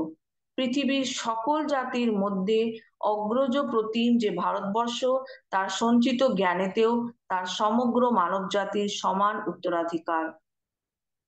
সকল সত্যের মতো বৈদিক সত্যের অধিকারও ঈশ্বরের, একা ভারতবর্ষের নয়। মহারিষিগণ যাদের মধ্যে মন দিব্য বৈদিক জ্ঞানের গভীর ভাব ধারণ করবার নির্মল ও পবিত্র আধার, তারাও সমগ্র মানব জাতির এক অংশ মাত্র। তারা সমগ্র মানব জাতিকে সেবা করার উদ্দেশ্যে নিয়ে পৃথিবীতে জন্মগ্রহণ করেছিলেন, অন্যত্র কোথাও যাননি। সত্যের রাজত্বে জাতি ও রাষ্ট্রের মধ্যে ভেদ জ্ঞান একেবারেই নিরর্থক। সেখানে একমাত্র গ্রহণযোগ্য গুণ হচ্ছে আধ্যাত্মিক উপযোগিতা। ঈশ্বর প্রেমময়, তার সৃষ্টি পরিকল্পনাকে কেন্দ্রীভূত করা যেতে পারে একমাত্র প্রেমে। এই অত্যন্ত সরল ভাব পাণ্ডিত্যপূর্ণ যুক্তির চেয়েও কি মানব হৃদয়ে বেশি আশ্বাস প্রদান করে না? প্রত্যেক সাধক যিনি পরম সত্যের অন্তঃস্থলে প্রবেশ করতে পেরেছেন, তিনি এই মহাসত্য প্রচার করে গেছেন যে একটি দৈব বিশ্ব পরিকল্পনা আছে, আর তা হচ্ছে পরম সুন্দর আর অসীম আনন্দময়। ধর্মোপদেষ্টা ঈশাইকে ঈশ্বর তার অভিপ্রায় এই কয়েকটি কথায় ব্যক্ত করেছিলেন। আমার মুখ হতে নির্গত আমার বাণী সৃজনশীল প্রণব ঝঙ্কার এইরূপই হবে, নিষ্ফল হয়ে আমার কাছে তা ফিরে আসবে না, কিন্তু আমি যা চাই সে তাই সম্পন্ন করবে। আর আমি তাকে যে উদ্দেশ্যে প্রেরণ করে থাকি না কেন, তাতে তার সমৃদ্ধি হবে, কারণ তুমি আনন্দিতে বিকশিত হবে এবং শান্তিতে নবজীবন লাভ করবে। পাহাড় পর্বত তোমার উদ্দেশ্য গীত গাইবে এবং প্রান্তরের বৃক্ষ সকল করতালি দেবে, আনন্দেতে বিকশিত হবে এবং শান্তিতে নবজীবন লাভ করবে। এই বিংশ শতাব্দীতে দুঃখ যন্ত্রণাক্লিষ্ট মানব এই অপূর্ব প্রতিজ্ঞা চেতনা আগ্রহের সঙ্গে শ্রবণ করো। এতে অন্তর্নিহিত পরিপূর্ণ সত্য সেই সব ঈশ্বর ভক্তরাই উপলব্ধি করতে পারেন, যারা তাদের দৈব উত্তরাধিকার পুনঃপ্রাপ্তির জন্য সাহস, দৃঢ়তা ও অধ্যবসায়ের সঙ্গে চেষ্টা করেন। ঈশ্বরের আশীর্বাদভূত ক্রিয়াযোগের কার্যপ্রাচ্য এবং পাশ্চাত্যে সবেমাত্র শুরু হয়েছে বলা হয়। সকল লোকেই জানুক যে মানব জাতির যাবতীয় দুঃখ দুর্দশা মোচন করবার জন্য আত্মোপলব্ধির এক সুনির্দিষ্ট বৈজ্ঞানিক পন্থা অবস্থায় আছে। উজ্জ্বল মণিমুক্তার মতো পৃথিবীর চতুর্দিকে বিক্ষিপ্ত সহস্র সহস্র ক্রিয়াযোগীদের নিকট প্রেমের ভাবতরঙ্গ প্রেরণ করবার সময় আমি প্রায় সকৃতজ্ঞ চিত্তে ভাবি, প্রভু, তুমি এই সন্ন্যাসীটিকে কত বড় সংসারী না দিয়েছ। অনন্ত অনন্ত ধন্যবাদ গুরুজি। যদি কোনো ভুল ত্রুটি হয়ে থাকে তাহলে ক্ষমা করে দেবেন। আঙ্কেল। এর পরের পেজটা একটু পড়ুন, ওটা আচ্ছা। শ্রী শ্রী পরমহংস যোগানন্দ জীবনে ও মরণে যিনি মহাযোগী। শ্রী শ্রী পরমহংস যোগানন্দজি বিগত 1952 সালের 7ই মার্চ তারিখে মার্কিন যুক্তরাষ্ট্রের ক্যালিফোর্নিয়ার প্রদেশস্থ লস অ্যাঞ্জেলস শহরে ভারতীয় রাষ্ট্রদূত শ্রী বিনয় রঞ্জন সেন মহাশয়ের সংবর্ধনায় আহুত এক ভোজসভায় বক্তৃতা দেবার পর মহাসমাধিতে যোগীর সজ্ঞানে দেহ থেকে শেষ নিমন্ত্রণ লীন হন। এই মহান জগৎগুরু যোগের ঈশ্বরানুভূতি লাভের বিজ্ঞানসম্মত পদ্ধতি মূল্য কেবলমাত্র জীবনেই নয়, মরণেও প্রতিপন্ন হয়ে গেছে। তার মৃত্যুর কয়েক সপ্তাহ পরে তার অবিকৃত মুখমণ্ডল বিকারহীনতার স্বর্গীয় জ্যোতিতে ভাস্বর ছিল। লস অ্যাঞ্জেলসে অবস্থিত ফরেন্স লন মেমোরিয়াল পার্ক, যেখানে মহান গুরুর মরদেহ সাময়িকভাবে রক্ষিত ছিল, সভাগারের ডিরেক্টর মিস্টার হ্যারি টি রো একটি প্রমাণিত লেখপত্র সেলফ রিয়েলাইজেশন ফেলোশিপকে প্রেরণ করেন। তাই থেকে নিম্নলিখিত উদ্ধৃতিটি গ্রহণ করা হয়েছে। পরমহংস যোগানন্দজির মরদেহে পচনের কোনো চাক্ষুষ প্রমাণের অভাব আমাদের অভিজ্ঞতায় এক অভূতপূর্ব ঘটনা।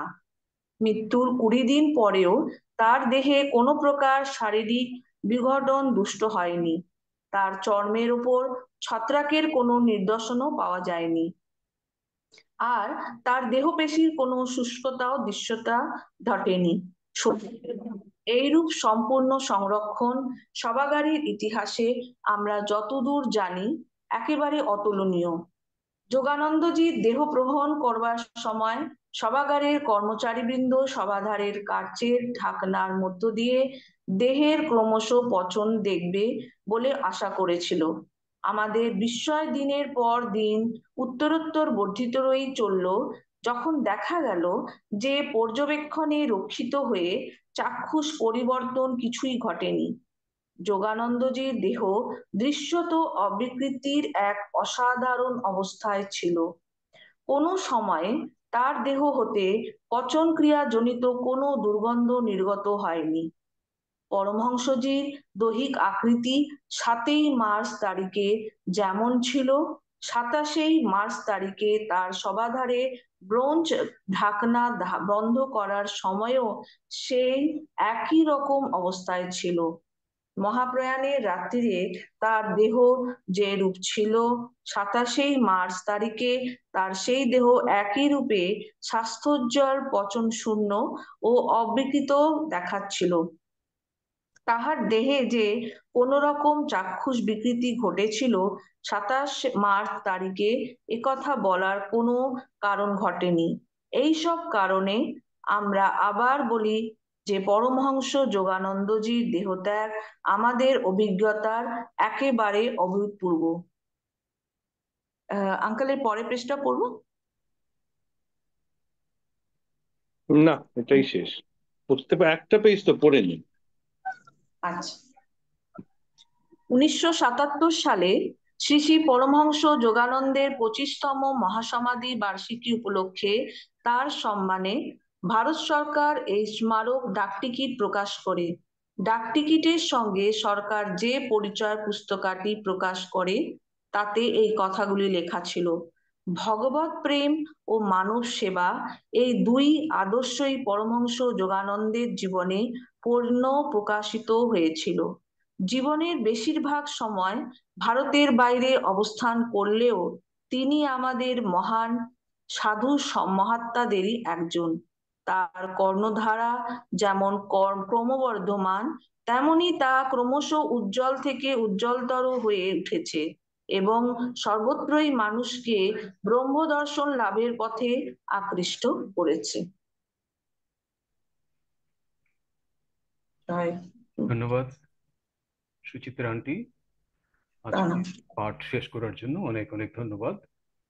আমরা আজকের অধিবেশন এবং গত 3 মাস ধরে, 3 মাসের উপর সময় ধরে যে পাঠ করে যাচ্ছি তার উপর অভিমত ব্যক্ত করার জন্য সেনগুপ্ত আঙ্কেলকে বলার আগে আমি অনুরোধ করতে চাই, যারা এই পাঠক্রমে মোটামুটি ভাবে নিয়তই যোগ দিতে পেরেছেন তাদের মধ্য থেকে যারাই আজকে এই অধিবেশনে আছেন এবং তাদের অভিমত ব্যক্ত করতে চান, কি অনুভূতি হয়েছে এতদিন ধরে এই পাঠ্যক্রম শোনার মধ্য দিয়ে, তা ব্যক্ত করার জন্য আমি আপনাদের অনুরোধ করছি। এবং আমি প্রথমেই আহ্বান করছি আহ, পায়েল আন্টিকে, যিনি এখন অবধি সমস্ত অধিবেশনে অংশগ্রহণ করেছেন। পায়েল আন্টি, নিজেকে আনমিউট করে আপনার অভিমত, কি এক্সপিরিয়েন্স হয়েছে এই পাঠের মধ্য দিয়ে, আহ, অনুগ্রহ করে তা ব্যক্ত করুন। जय गुरु जी महाराज। जय गुरु जी सात संगत जी। जय गुरु जी अंकल। গুরুজি যখন আমাকে এই সেবাটা দিয়েছিলেন, তখন আমি আম, অনেক ঝড়ের মধ্যে দিয়ে গেছিলাম ইনফ্যাক্ট, অ্যান্ড আই ওয়াজ অনেক কোয়েস্ট অ্যাকচুয়ালি। অনেক মনে প্রশ্ন ছিল। এই সেবাটা থ্রু দিয়ে এক একটা চ্যাপ্টার যেমনি যেমনি আনফোল্ড করেছে, আমি বলবো আমার অনেক কোয়েশ্চেন্স গুরুজি আমাকে আনসার্স এই সেবাটা থ্রু দিয়ে দিয়েছেন। এটাই আমি এখন বলতে পারছি। I am like having Goodge bumps right now. অনন্তম শুক্রানা মালিক, অনন্তম শুক্রানা।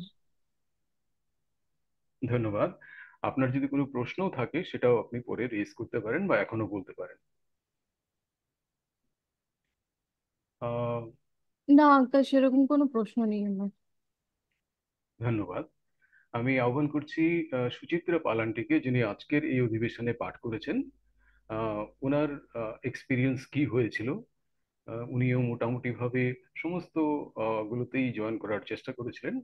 তো সুচিত্রা আন্টি, আপনি আপনার অভিমত ব্যক্ত করুন। জয় গুরুজি।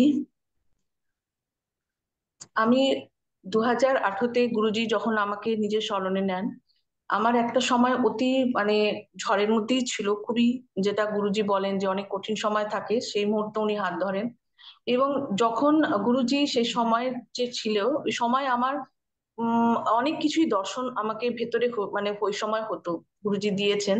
কিন্তু সেই জিনিসটার অনুভূতি বা সেটার কি মূল্য বা সেটার কি ভেতরে যে ডিপ যেটা আছে থট, সেটা আমি কখনোই বুঝতে পারিনি।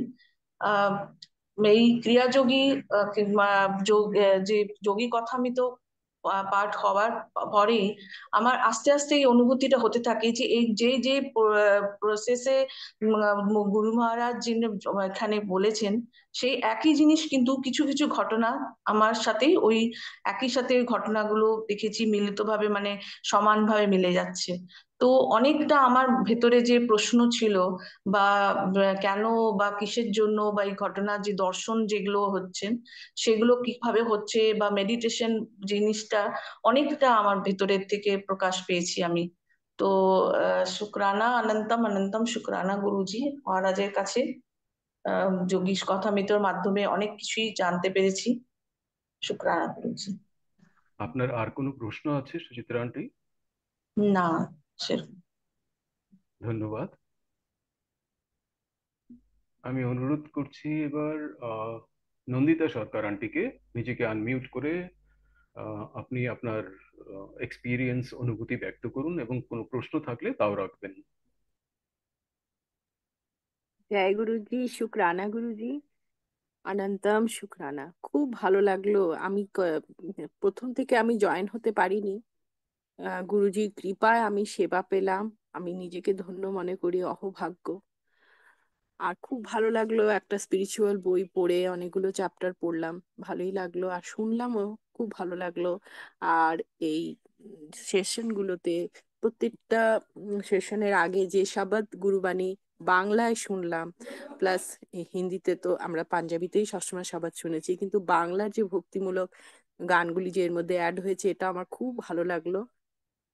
আর হোস্ট এবং রাজেন্দ্র আঙ্কেল, সবাইকে আমার খুব ধন্যবাদ যে এত সুন্দর আপনারা প্রস্তুতি করেছেন, সবাইকে নিয়ে একটা মানে পুরো পৃথিবী জুড়ে সবাই জুড়েছে এর মধ্যে। হ্যাঁ, খুব ভালো লাগলো। আর আরেকটা জিনিস হলো, যোগী কথামৃতটা পাঠ যখন করছি তখন মনে মনে ভাবছি আমাদের সঙ্গে যা যা ঘটেছে, যবে থেকে আমরা গুরুজির সঙ্গে জুড়িও নি তার আগের থেকেই যা যা ঘটনা ঘটেছে আমাদের জীবনে, অনেকগুলো মানে সামঞ্জস্য মানে দেখছি যে এর মধ্যে আছে, অনেকগুলো মিলে যাচ্ছে। গুরুজির কৃপা তো সব সময় রয়েছে, ঠাকুরের কৃপা সব সময় রয়েছে। আমরা গুরুজির আগে এখানে রামকৃষ্ণ মিশন থেকে দীক্ষা নিয়েছিলাম, এখান থেকে আমরা সব সময় ওই জবটা করতাম। হ্যাঁ, কিন্তু মানে গুরুজির সঙ্গে যোগ করার পরে কর্ম সিদ্ধান্তটা আমরা আরো ভালোভাবে জানতে পেরেছি। এখানে যোগ ক্রিয়াতে যে একটা কথা বলেছে, গীতার মধ্যেও যে যোগের কথা লেখা আছে, আমি এইটা শুধু জানতে চাই যে গীতার কোন অধ্যায়ে কোন যোগের ক্রিয়াটার বিষয়ে এখানে লেখা আছে, যেটা বাবাজি মহারাজ উল্লেখ করেছেন, যেটা বলা হয়েছে যোগ ক্রিয়ার, মানে এই যে ক্রিয়া যোগ কথাটা এসছে ওই গীতার ওই যোগের থেকে। গীতাতে তো প্রত্যেকটা অধ্যায়ই এক একটা যোগ। তো প্রথমেই বিষাদ যোগ, হ্যাঁ, এই করে প্রত্যেকটা অধ্যায় 18 অধ্যায়, প্রত্যেকটা অধ্যায় এক একটা যোগ। তা আমার খুব জানার আগ্রহ, যোগ ক্রিয়া কোথায় কোন অধ্যায়টার মধ্যে লেখা আছে, আমি ওটা গীতার ওই সেই অধ্যায়টা আমি তাহলে পাঠ করতে পারতাম। আর গুরুজির অসীম কৃপা সব সময়, গুরুজি যেরকম রক্ষা করে থাকেন আমাদের প্রত্যেকটা সময়, আমরা যখন সব দিক থেকে হেরে যাই, মনটা একদম মানে মাঝে মাঝে একদম বলতে গেলে ডিপ্রেশনের মধ্যে চলে যায়, যে গুরুজি এরপরে আর কোনো রাস্তা দেখতে পাচ্ছি না, সেখান থেকেও গুরুজি ঠিক বার করে নিয়ে আসেন আমাদেরকে ইজিলি। আমরা ভাবতেও পারি না যে এত ইজিলি আমরা যে ওই রাস্তা ওইখান থেকে বেরিয়ে আসবো। কিন্তু আমি কিন্তু কাউকে কনভিন্স করতে পারি না, অনেকেই মানতে চায় না, যারা খুব কাট্টার হয়, অনেকে মানতে চায় না গুরুজিকে। আমি কিন্তু কনভিন্স করতে পারি না, এই দিক থেকে আমি হেরে গেছি। হ্যাঁ, শুক্রানা গুরুজি, সেটাও আপনারই ইচ্ছা, কাকে আপনি সঙ্গত বানাবেন, কাকে আপনি আশ্রয় দিবেন নিজের চরণ তলে। আমার শুধু দেওয়ার এইটুকুই, আমি নিজেকে আত্মনিবেদন করি গুরুজির শ্রী চরণে। আমি এটাই সেবা দিতে চাই গুরুজি। শুক্রানা গুরুজি, থ্যাংক ইউ। ধন্যবাদ নন্দিতা সরকার আন্টি। আপনার প্রশ্নের জবাব নিশ্চয়ই সেনগুপ্ত আঙ্কেল নোট করেছেন এবং ওনার বক্তব্য যখন ব্যক্ত করবেন নিশ্চয়ই সেই জবাব পাবেন আপনি। আহ তার আগে আমি অনুরোধ করতে চাই বর্ণালী ভট্টাচার্য আন্টিকে। বর্ণালী ভট্টাচার্য আন্টি, আপনি নিজেকে আনমিউট করে আপনার প্রশ্ন রাখতে পারেন। জয় গুরুজি, শুক্রানা গুরুজি, উপস্থিত সকল সঙ্গতকে জয় গুরুজি। শ্রী শ্রী পরমহংস যোগানন্দ বিরচিত যোগ বিরচিত যোগী কথামৃত বইটি গুরুজির আশীর্বাদে খুব সুন্দর ও স্পষ্টভাবে সুষ্ঠুভাবে পাঠের সেবা আমরা সবাই সম্পন্ন করলাম এবং খুব সুন্দরভাবে বিশ্বনাথ আঙ্কেল আমাদের প্রত্যেকটি অধ্যায় ব্যাখ্যা করলেন এবং গুরুজিও বলতেন যে এই বইটি পড়ার জন্যে। এই বইটি আমার জীবনে গভীর প্রভাব ফেলেছে এবং আমি বিশ্বাস করি এটি আমার মতো সবার জীবনকে স্পর্শ করতে পারে। এটি শুধুমাত্র একখানি বই নয়, এটি একটি জীবনের দর্শন। আর এই বইটি পড়ে উপলব্ধি করেছি আমাদের দৈনন্দিন জীবনের অনেক সমস্যা, সংগ্রাম, চিন্তা সব সময় থাকে এবং এই বইয়ের দ্বারাই সমাধান আমরা পেতে পারি। গুরুজির শিক্ষা আমাদের চেতনার স্তরকে উন্নীত করে এবং আমাদের এক নতুন পথে পরিচালিত করে। বইটি পড়ে আমি অনুভব করেছি আত্ম উপলব্ধি ও আধ্যাত্মিক গুরুত্ব। এটি পড়ে আমার মনে হয়েছে আমরা শুধু দৈনন্দিন জীবনে আটকে পড়ে যাই, কিন্তু যোগী কথামৃত বইটি আমাদের স্মরণ করিয়ে দেয় জীবনের প্রকৃত উদ্দেশ্য কি এবং আমরা কিভাবে সেটাকে অর্জন করতে পারি। পরিশেষে আমি এটাই বলতে চাই, আমি কৃতজ্ঞ আমার গুরুজির কাছে যিনি আমাকে এই বইটি পড়ার সেবা দিয়েছেন। আমাদের জীবনের প্রতিটি পদক্ষেপে এই শিক্ষাগুলি যেন আমাদের আলোর পথে নিয়ে যায়, এই আমার কামনা। জয় গুরুজি, শুক্রানা গুরুজি, অনন্তম অনন্তম শুক্রানা। থ্যাংক ইউ সব সঙ্গতকে এবং থ্যাংক ইউ রাজেন্দ্র আঙ্কেল। ধন্যবাদ বর্ণালী আন্টি আপনার অভিমত ব্যক্ত করার জন্য। আহ, আমি ইনভাইট করছি এখন নবনীতা পোদ্দার আন্টিকে। আপনি কাইন্ডলি নিজেকে আনমিউট করে আপনার অভিমত ব্যক্ত করুন। জয় গুরুজি, জয় গুরু সঙ্গত জি।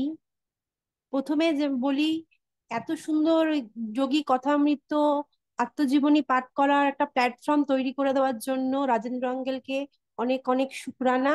তার সাথে যে এত সুন্দরভাবে ব্যাখ্যা করতেন বিশ্বনাথ আঙ্কেল, ওনাকেও অনেক অনেক শুকরানা।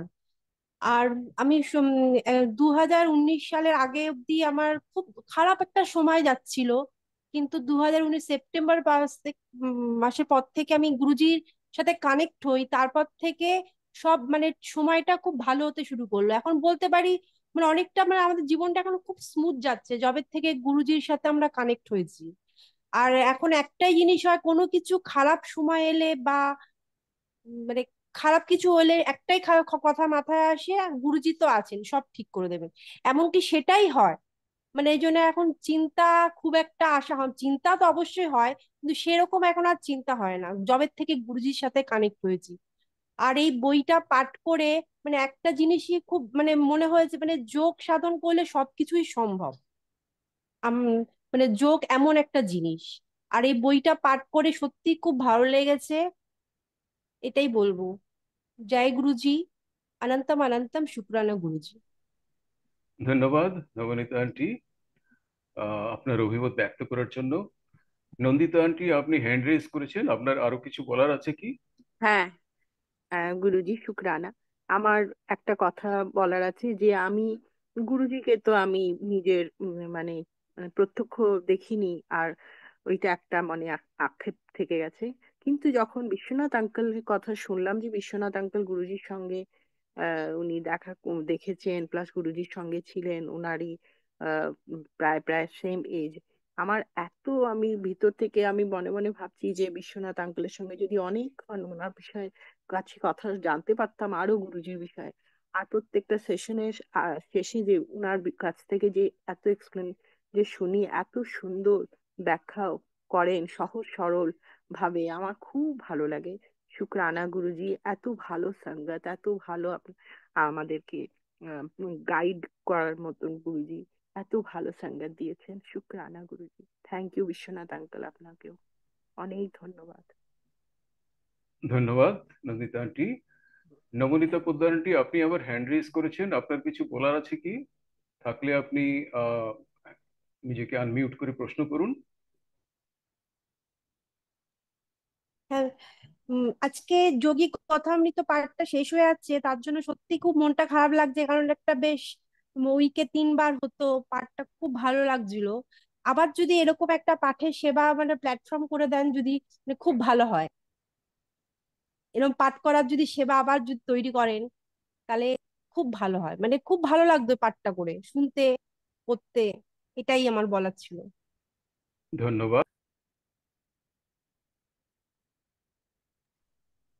আর কারো কোনো প্রশ্ন আছে? থাকলে হ্যান্ড রেজ করুন।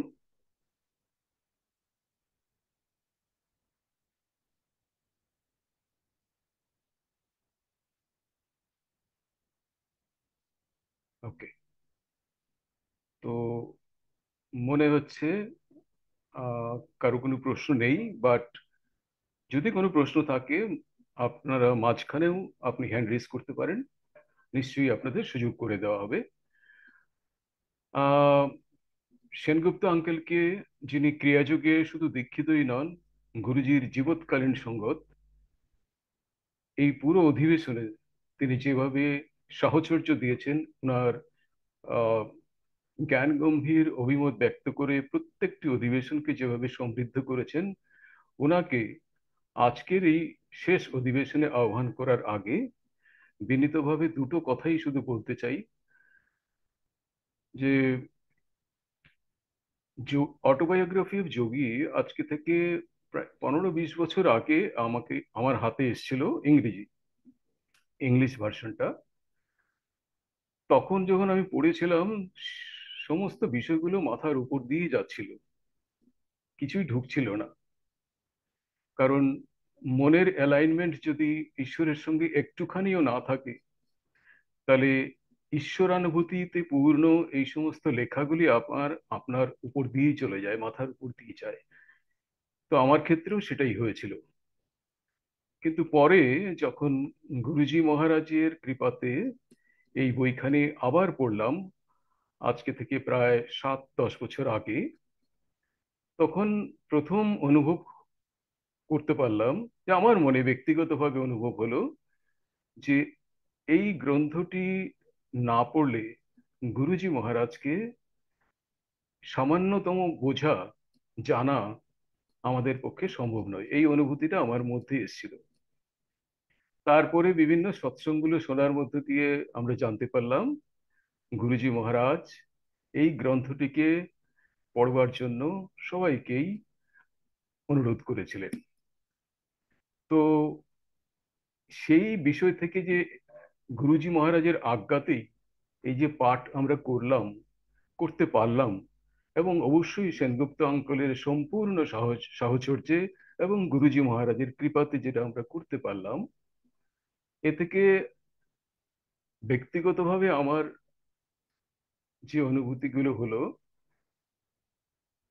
প্রত্যেকটি পরিচ্ছেদেই যেখানে গল্প ছলেও হয়তো আহ কথাগুলো বলা আছে কোনো কোনো চ্যাপ্টারে, কিন্তু সেই গল্পের মধ্য দিয়েও আমরা যেন ঈশ্বর অনুভূতি লাভের স্পর্শগুলো পেতাম, যদি আমরা সঠিকভাবে পড়ে থাকি, সঠিকভাবে উপলব্ধি করার চেষ্টা করে থাকি।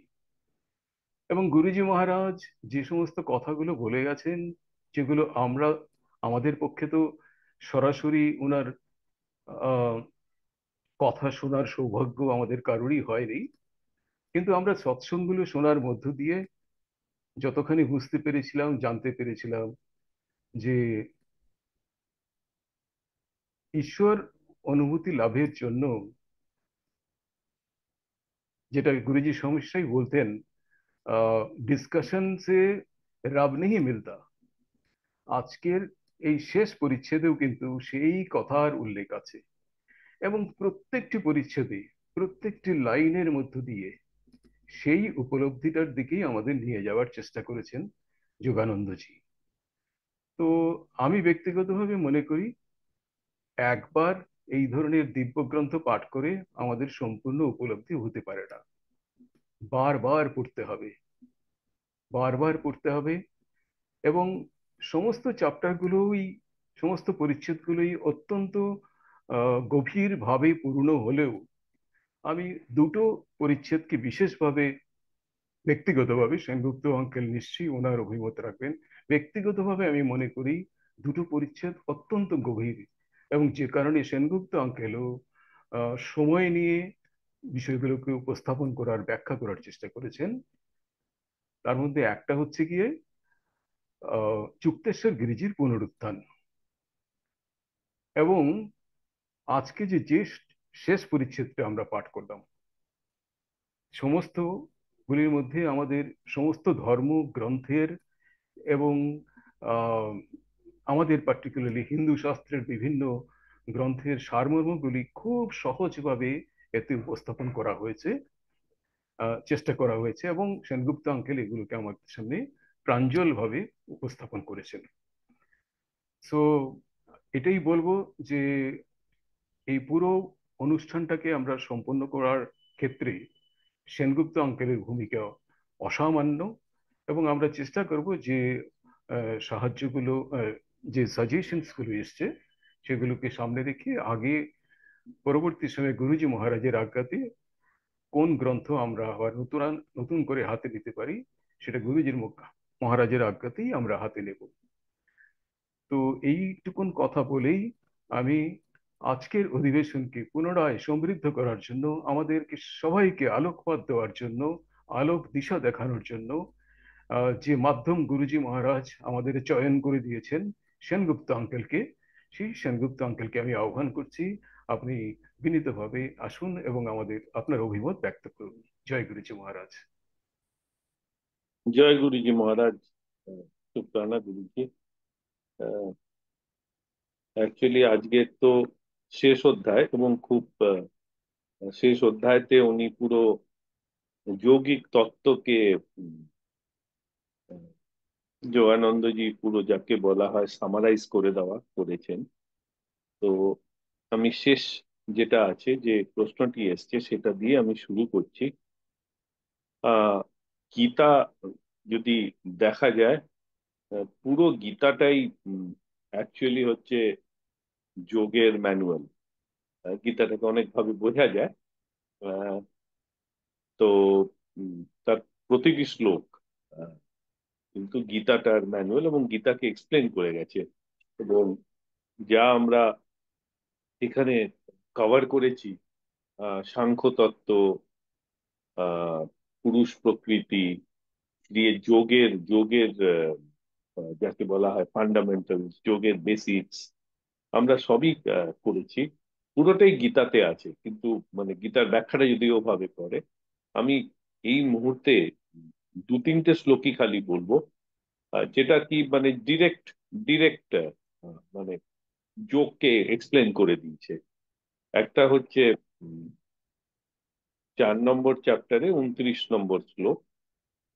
আহ, সেখানে ভগবান কৃষ্ণ অর্জুনকে বলছেন, অপানে জান্নতি প্রাণং প্রাণ প্রাণেহ প্রাণেহ প্রাণং তথা পরে প্রাণপানাগতি রুদ্ধা প্রাণায়াম পরায়ণ। মানে হচ্ছে যে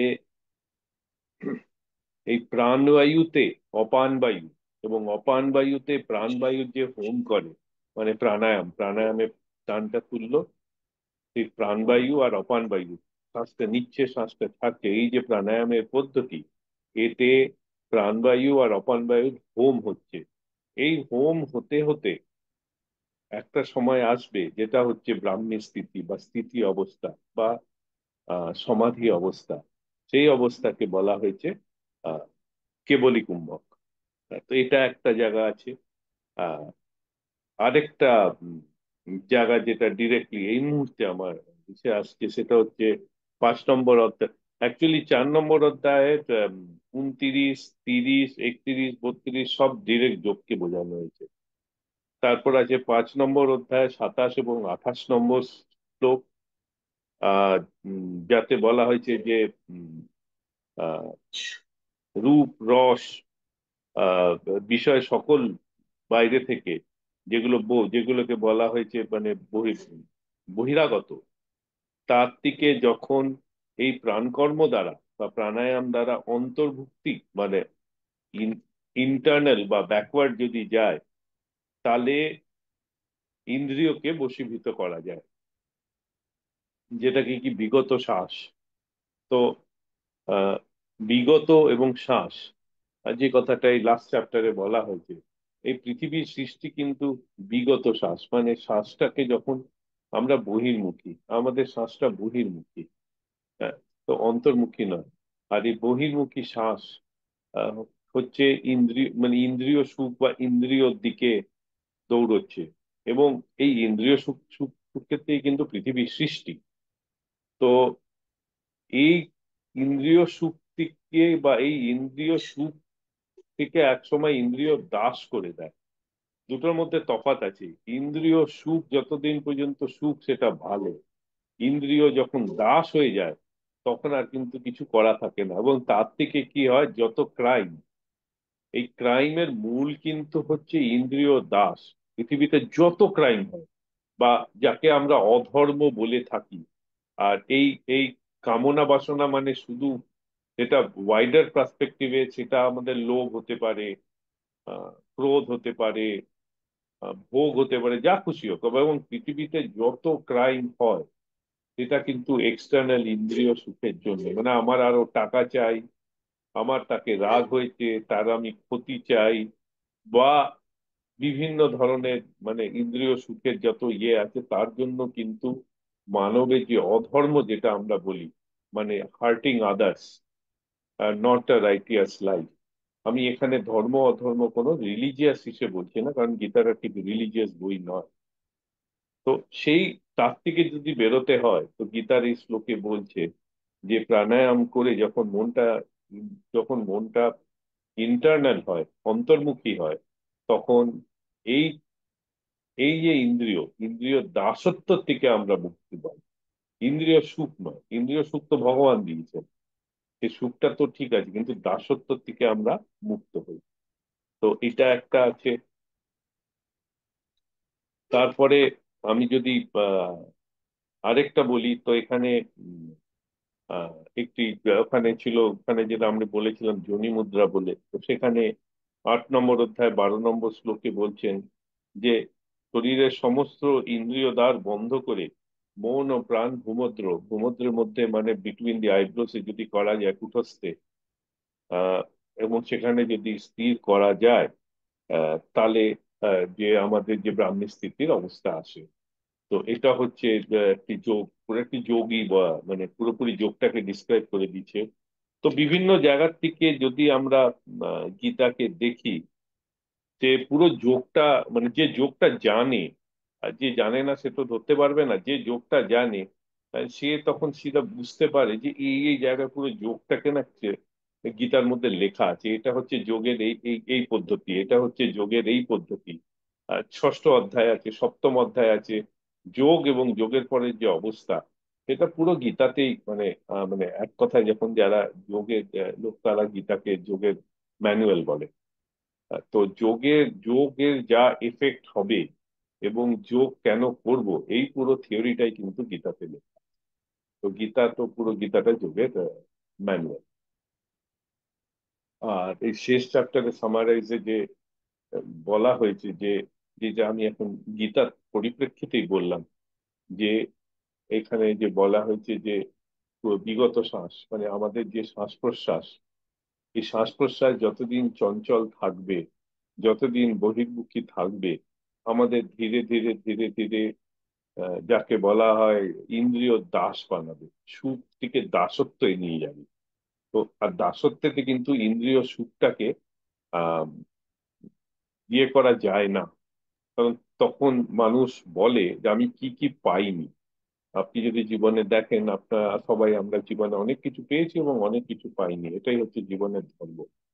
এবং যখন আমরা পাইনির হিসেবটা করি তখন মনটা খারাপ, আর যখন কি পেয়েছি করি তখন মনটা ভাল লাগে যে হ্যাঁ ভাই আমি তো এতগুলো পেয়েছি।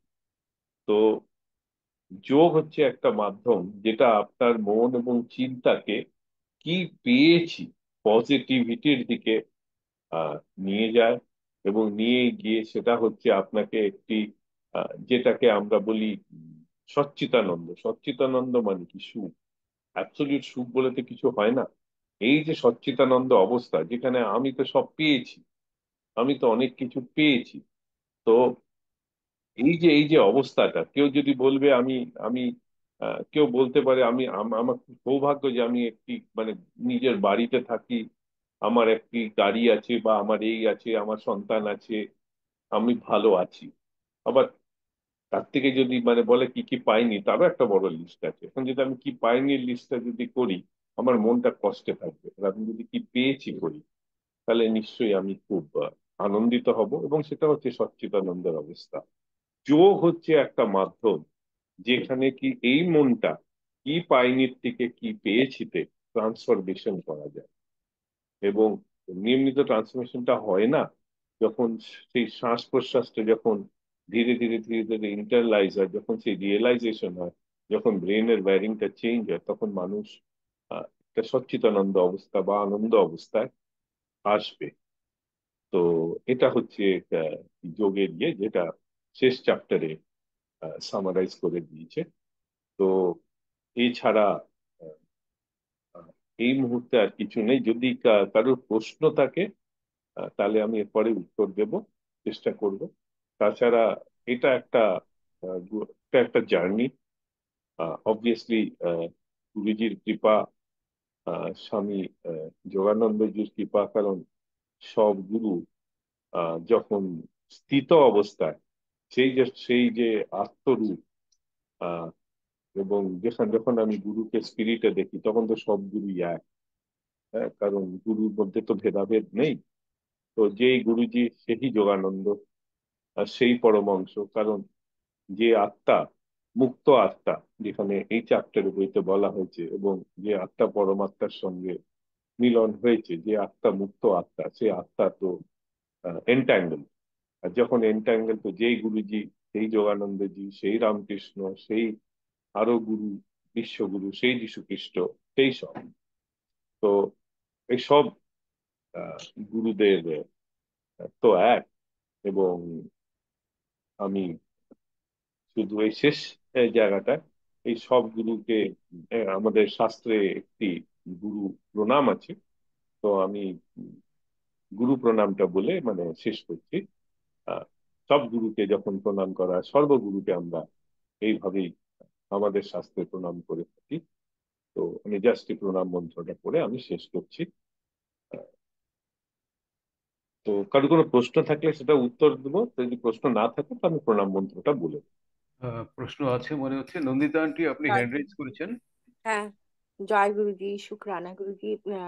সেনগুপ্ত আঙ্কেল, আমার তিনটে ছোট ছোট প্রশ্ন আছে। হুম, আপনি প্লিজ এগুলো একটু এক্সপ্লেন করে দিন। প্রথম প্রশ্ন হলো যে আপনি বললেন যে বহিরা বহিরাগত শ্বাস, এইটাকে কি করে অন্তর্মুখী শ্বাস করব, প্রথম। সেকেন্ড কোশ্চেন হলো যে আপনি বললেন যে আমরা কি কি পেয়েছি, তারপরে আমরা সেই স্যাটিসফ্যাকশনে আমরা গুরুজিকে শুকরানা জানাচ্ছি। কিন্তু আমাদের অনেক সময় এরকম হয়, যেমন ঠাকুর বলেছিলেন, শ্রীরামকৃষ্ণ বলেছিলেন স্বামীজিকে যে তুই আমার উম আমি যে সাধনা করেছি যেরকম, তার 16 আনার জায়গায় 1 আনাও যদি তুই সাধনা করতে পারিস, তবে তোকে গদির উপরে গদি বানিয়ে দেবো। মানে বিছানা, খাট বিছানা পালঙ্ক বানিয়ে দেবো, তার গদির উপরে গদি করে দেবো। কিন্তু স্বামীজি যখন আমেরিকা থেকে ফিরে এলেন, তখন সব তার শিষ্যরা তাকে একটি স্প্রিং এর খাট বানিয়ে দিয়েছিলেন এবং গদির উপরে গদি বানিয়ে দিয়েছিলেন। কিন্তু স্বামীজি আর ওটাতে শুতে পারেননি, সমানে চোখের থেকে তিনি জল ফেলছিলেন এবং এটাই বললেন যে ঠাকুরের সঙ্গে এই কথা হয়েছিল, আমি যাকে ভালোবাসি, যিনি আমার সবচেয়ে আন্তরিক, আমার আরাধ্য, তিনিই যদি নাই আমার কাছে, আমি বাকি আমার কাছে যাই কিছু থাকুক সেগুলো অর্থহীন হয়ে যায়, মূল্যহীন হয়ে যায়। তা আমাদের কাছে অনেক কিছুই আছে, কিন্তু আমরা যদি যাকে ভালোবাসি সেই যদি না থাকে, তো সবকিছুই মূল্যহীন। এইটা আমি বললাম। তো আর তারপরে তৃতীয় কোশ্চেন হলো, আপনি বললেন যোগ করে ইন্দ্রিয়গুলোকে বশ করে নেওয়া যায়। কিন্তু আমি গীতার মধ্যে একটি পড়েছিলাম একটা শ্লোকটা মনে নেই। এম, যে ইন্দ্রিয়গুলোকে জোর করে যদি কেউ মন থেকে জোর করে যদি এ করে নেয়, সংযম করে, তা কিন্তু মনটাকে যদি সে সংযম না করতে পারে, তবে সে ভগবানের সাথে মিথ্যাচার করছে। যাকে সে আরাধ্য, যার যার প্রতি সে ধ্যান করছে, যার জন্য ব্রত রেখেছে, তাকে যদি মনটাকেই যদি সে কন্ট্রোল না করতে পারে, শুধু শুধু ইন্দ্রিয়কে সারাদিন না খেয়ে বসে আছি, আমি আমি ব্রত করছি, জলও খেলাম না, কিন্তু মন থেকে আমার আমি মনে মনে ভাবছি যে আমি কিছু খাচ্ছি। হ্যাঁ, কিছু খাচ্ছি, তো ওইটাও একটা তার প্রতি মিথ্যাচার করা হলো। তো ইন্দ্রিয়কে বশ করার থেকেও বেশি জরুরি কি মনটা বশ করা? আহ এই সেনগুপ্ত আঙ্কেল, হ্যাঁ, আর আরেকটা প্রশ্ন বোধহয় আছে, ওটা কি নিয়ে নেবো না আপনি আগে এটার অ্যান্সার দেবেন? হ্যাঁ, নিয়ে নি আমি সব। ওকে, পায়েল আন্টি, আপনি নিজেকে আনমিউট করুন। তাহলে আমার প্রশ্ন নেই, একটু কিছু অ্যাড করতে চাই, ওটা লাস্টে করলেও হবে। আচ্ছা, তো অ্যাকচুয়ালি না, প্রশ্নের সঙ্গে উত্তরটাও আছে। হুম, এই এবং সেখানে যে লাস্ট চ্যাপ্টারটা আপনি বোধহয় পড়ছিলেন না, সে যে বললো শ্বাস, মন আর প্রাণ, এই তিনটে জিনিস কানেক্টেড। এবং এটা আহ, এটা উম, অতি সত্যি কথা যে ইন্দ্রিয় বশ, মানে ইন্দ্রিয়টা কিন্তু আমাদের ইন্দ্রিয় সুখ, সেটা কিন্তু প্রথম কথা হচ্ছে, ঠিক কথা বলেছেন, ইন্দ্রিয় সুখটা কিন্তু মনে, ইন্দ্রিয়কে মন ইন্টারপ্রেট করে। এবং ইন্দ্রিয় সুখ যেটা, সেটা বাকি যে, যেরকম আমার একটা, আমি যেরকম বলতে পারি একটা গান, একটা, আমার যদি ইন্দ্রিয় বলি তো শব্দটা কান দিয়ে আসছে, কান তো শুধু শব্দটাকে শুনলো, কান এই গানটাকে ইন্টারপ্রেট করলো না। গানটা ভাল লাগলো, এটা মন, বা গানটা খারাপ লাগলো, এটা মন। তো প্রথম কথা হচ্ছে এই যে ইন্দ্রিয়, ইন্দ্রিয় দুটো পার্ট আছে। একটা পার্ট হচ্ছে যে ডিভাইস, বা আমি যদি মডার্ন ল্যাঙ্গুয়েজ বলি ডিভাইসেস, সেটা আমাদের হাত পা, যেসব দিয়ে আমরা ফিল, টাচ, টেস্ট। টেস্টটা কিন্তু আমাদের জীব হচ্ছে টেস্টের ট্রান্সমিটার অর্গান। টেস্টটা কিন্তু জীব আস্বাদন করে না, সেটা মন করে, ব্রেন করে। আমি যদি জীবের সঙ্গে, এবং কোভিডে অনেকে টেস্টটা ভুলে গেছিল। অনেকে কোভিডের সময় অনেকে শুনেছেন যে যে মিষ্টি নুনের টেস্টটা পাবে না, তার কি জিভ খারাপ হয়ে গেছিল? না, জিভ তো ঠিকই ছিল। হ্যাঁ, কি হয়েছিল, জিভ এবং মনের মধ্যে, মায়ের ব্রেনের মধ্যে অনেকে গন্ধও কানেকশনটা কেটে, অনেকে স্মেলও পাচ্ছিল না। হ্যাঁ স্মেল, মানে কি হয়েছে, নাক আর ব্রেনের মধ্যে কানেকশনটা কেটে গেছে। তো এই যে স্মেল, টেস্ট, বা যত ইন্দ্রিয় আছে সেই সেন্সটাকে করে ব্রেন এবং মন। রাগ হয় মনে, ক্রোধ হয় মনে, কামনা বাসনা হয় মনে, ভয় হয় মনে। তো যা বলা হয়েছে ইন্দ্রিয় দাস, সেটা হচ্ছে মন। দাস হয়েছে মন, ইন্দ্রিয় দাস হয়নি। ডিভাইস আর কি দাস হবে? ডিভাইস কোনো দাস হয়নি, দাস হয়েছে মন। তো এখানে পুরো ব্যাপারটা মন, এবং এই মন, প্রাণ আর শ্বাস। এখন একদম ঠিক কথা, তার উত্তরটাই আপনি দিয়েছেন, যে সেই মনটিকে যখন নিজের থেকে না যাচ্ছে, স্টারভেশন করে হয় না। মানে কেউ যদি, এবং সেই ক্ষেত্রে দেখা যায় অনেক স্পিরিচুয়াল লিডার যারা মানে কি বলবো, তাদের সাধনা অতটা কমপ্লিট হয়নি, বা সাধনা আহ, পরি মানে পার্শিয়াল রয়ে গেছে, সেই মনে সেই জায়গাটা পার করতে পারেনি। যখন তারা টাকা পয়সা এবং বাকি বাকি যারা দেখেছে, তো সে তো মানে প্রতিবারই বেরোয় আমাদের পেপারে, তারা সেদিকে উম, চলে যায়। তাই বলে কি তারা সাধনা করেছে? না, সাধনাও করেছে, কিন্তু ওই জায়গাটায় গিয়ে ওই শেষ পাঠটা পার করতে পারেনি। তারপর যখন তার কাছে প্রচুর টাকা আসতে শুরু করলো, বিভিন্ন জিনিস আসতে শুরু করলো, তখন কি হলো, তার মধ্যে সে আবার মন তো দাস হওয়ার জন্য বসেই ছিল, সে আবার দাস হয়ে গেল। না চাইতে আমি টাকা পয়সা সব পেয়ে গেলাম, তখন সে, তার জন্য সে ক্রাইম, এবং তার ফল তারা হয় জেলে যাচ্ছে বা যা খুশি হচ্ছে। তো মেইন জিনিস হচ্ছে মন, সেটা হচ্ছে বিগত শ্বাস। বিগত শ্বাস মানে এক্সটার্নাল, এক্সটার্নাল মানে আমরা যে শ্বাস প্রশ্বাস নিয়ে, এটা এক্সটার্নাল শ্বাস প্রশ্বাস। নেক্সট কোয়েশ্চেন হচ্ছে ইন্টারনাল কি করে হবে। এই যে যৌগিক যোগ, যেটা যোগের পদ্ধতিটাই হচ্ছে শ্বাস প্রশ্বাসটাকে কি করে ইন্টারনাল করে করা যায়, এবং সেটা তো শিখতে হবে। এবং ক্রিয়াযোগ তার একটা পদ্ধতি, এই শ্বাসটাকে কি করে ইন্টারনাল, যেটা টেন্সে লেখা আছে সেই প্রাণায়াম বা সেই শ্বাস করে একটু সেই মনটাকে যখন ইন্টারনাল করা যায়, যখন সেই মনটা শ্বাস প্রশ্বাস ইন্টারনাল হবে, এবং তখন সেই মনটা ওই যে দাসত্ব থেকে মুক্ত পাবে। তাই বলে কি যে যোগীরা কি কিছু পায় না? যোগীরা সবচেয়ে বেশি বড় লোক হয়, কারণ ভগবান যখন সেই স্টেজ থেকে তাকে সব দেয়। হ্যাঁ, তো আমি যদি রামকৃষ্ণকে দেখিনি, রামকৃষ্ণ কি পায়নি? তার শিষ্য ভক্ত তার জন্য তো সবকিছু করে দিয়েছে। হ্যাঁ, সে তার মথুর বাবু তাকে থাকতে দিয়ে দিল, তার তার সবকিছু। রামকৃষ্ণ মামা খ্যাপা, আমরা যেহেতু বেঙ্গল নিয়ে কথা বলছি, তো আমি বাঙালি এদেরই কথা বলছি, যাদের দেখুন তাদের ব্যাকগ্রাউন্ড থেকে এসছে, তারা যখন সাধনা, তারা তো সব পেয়েছে। কত শিষ্য, কত ভক্ত, কত লোক তাকে প্রণাম করছে, সে তো তার থেকে ওঠেনি। আবার ভাবুন তো, আপনাকে আপনাকে 500 লোক এসে প্রণাম করে যাচ্ছে, যদি মন যদি না হয়, তখন কি ফিলিংটা হবে? আমি না রাজা হয়ে গেলাম, পায়ে অহংকার। হাত ধরে 500 লোক প্রণাম করছে। কিন্তু সে তখনও যদি ডাউন টু আর্থ আছে, তার মানে তার সাধনা। গুরুজিকে তো হাজার হাজার লোক প্রণাম করছে। সেই গুরুজি সেই স্টেটটা, গুরুজি কি ছিল? গুরুজির যদি দেখা যায়, গুরুজি তো নিজের কিছু ছিল না, কিন্তু লাক্সারি যদি বলা হয়, এমপ্রেস স্টেট মতন বাড়িতে থাকতো। লাক্সারি টু দি মানে যদি বলা হয় এক্সটেন্ট, কিন্তু তার মন সে লাক্সারি দাস হয়নি। সে যখন খুশি চাইতো আবার জালান্ধার চলে যেত, যখন খুশি চাইতো এখানে চলে যেত। তার মনটা তার দাস হয়নি। তার শিষ্য ভক্তরা বড় মন্দির বানিয়ে দিচ্ছে, কত বড় মন্দির ওটা, করতে কত কনস্ট্রাকশন কস্ট। আপনি একবার ভাবুন তো, ওরকম একটা বাড়ি বানানোর আমাদের কত লোকের ক্ষমতা আছে। হুম। ওদের গুরুজি পেয়ে গেছে, সেই সাধনা সেদিক গেছে, ভগবান তাকে দিয়েছে, কিন্তু তার মন তার দাস হয়নি। তাই গুরুজি বলতে বলছে, অনেক কিছু বলেছে, আরে আমি তো এখানে আছি, কালকে আমি চলে যাব। সুধা আন্টি যেতে বললে আমি চলে যাব। এই যে কথাটা বলা, যে আমি সুধা আন্টির বাড়িতে আছি, এটা আমার নয়। আমি দিয়েছে মুহূর্তে, আমি এটাকে এনজয় করছি, কিন্তু আমি এর দাস নই। গুরুজি তার জীবন থেকে এটা দেখে, এবং যত বড় বড় গুরুর আছে এই জায়গাটা, এবং এর পাওয়ার পদ্ধতিটা কি? এর পাওয়ার পদ্ধতি হচ্ছে যোগ। আর যে যোগ সাধন, ক্রিয়া যোগ হচ্ছে একটা পদ্ধতি, আরো পদ্ধতি আছে, এবং এই পদ্ধতিতে সাধনা করতে হয়। মানে এমনি এমনি তো পাওয়া যায় না, সাধনা করতে হবে। সেই সাধনার পদ্ধতি ক্রিয়া যোগ। যে যোগে এই সাধনা করবে, সে সাধনায় অগ্রসর হলে সে নিশ্চয়ই পাবে। তো এইটা হচ্ছে একটি ইয়ে, এবং সেটা ঠিক কথা বলেছেন। আসল জিনিস হচ্ছে মন। সেখানে আমি একটা আসলে ছোট্ট, আমি হয়তো আগে বলেছি, একটা রামকৃষ্ণর কথামৃততেই আছে, যেহেতু আপনি বললেন।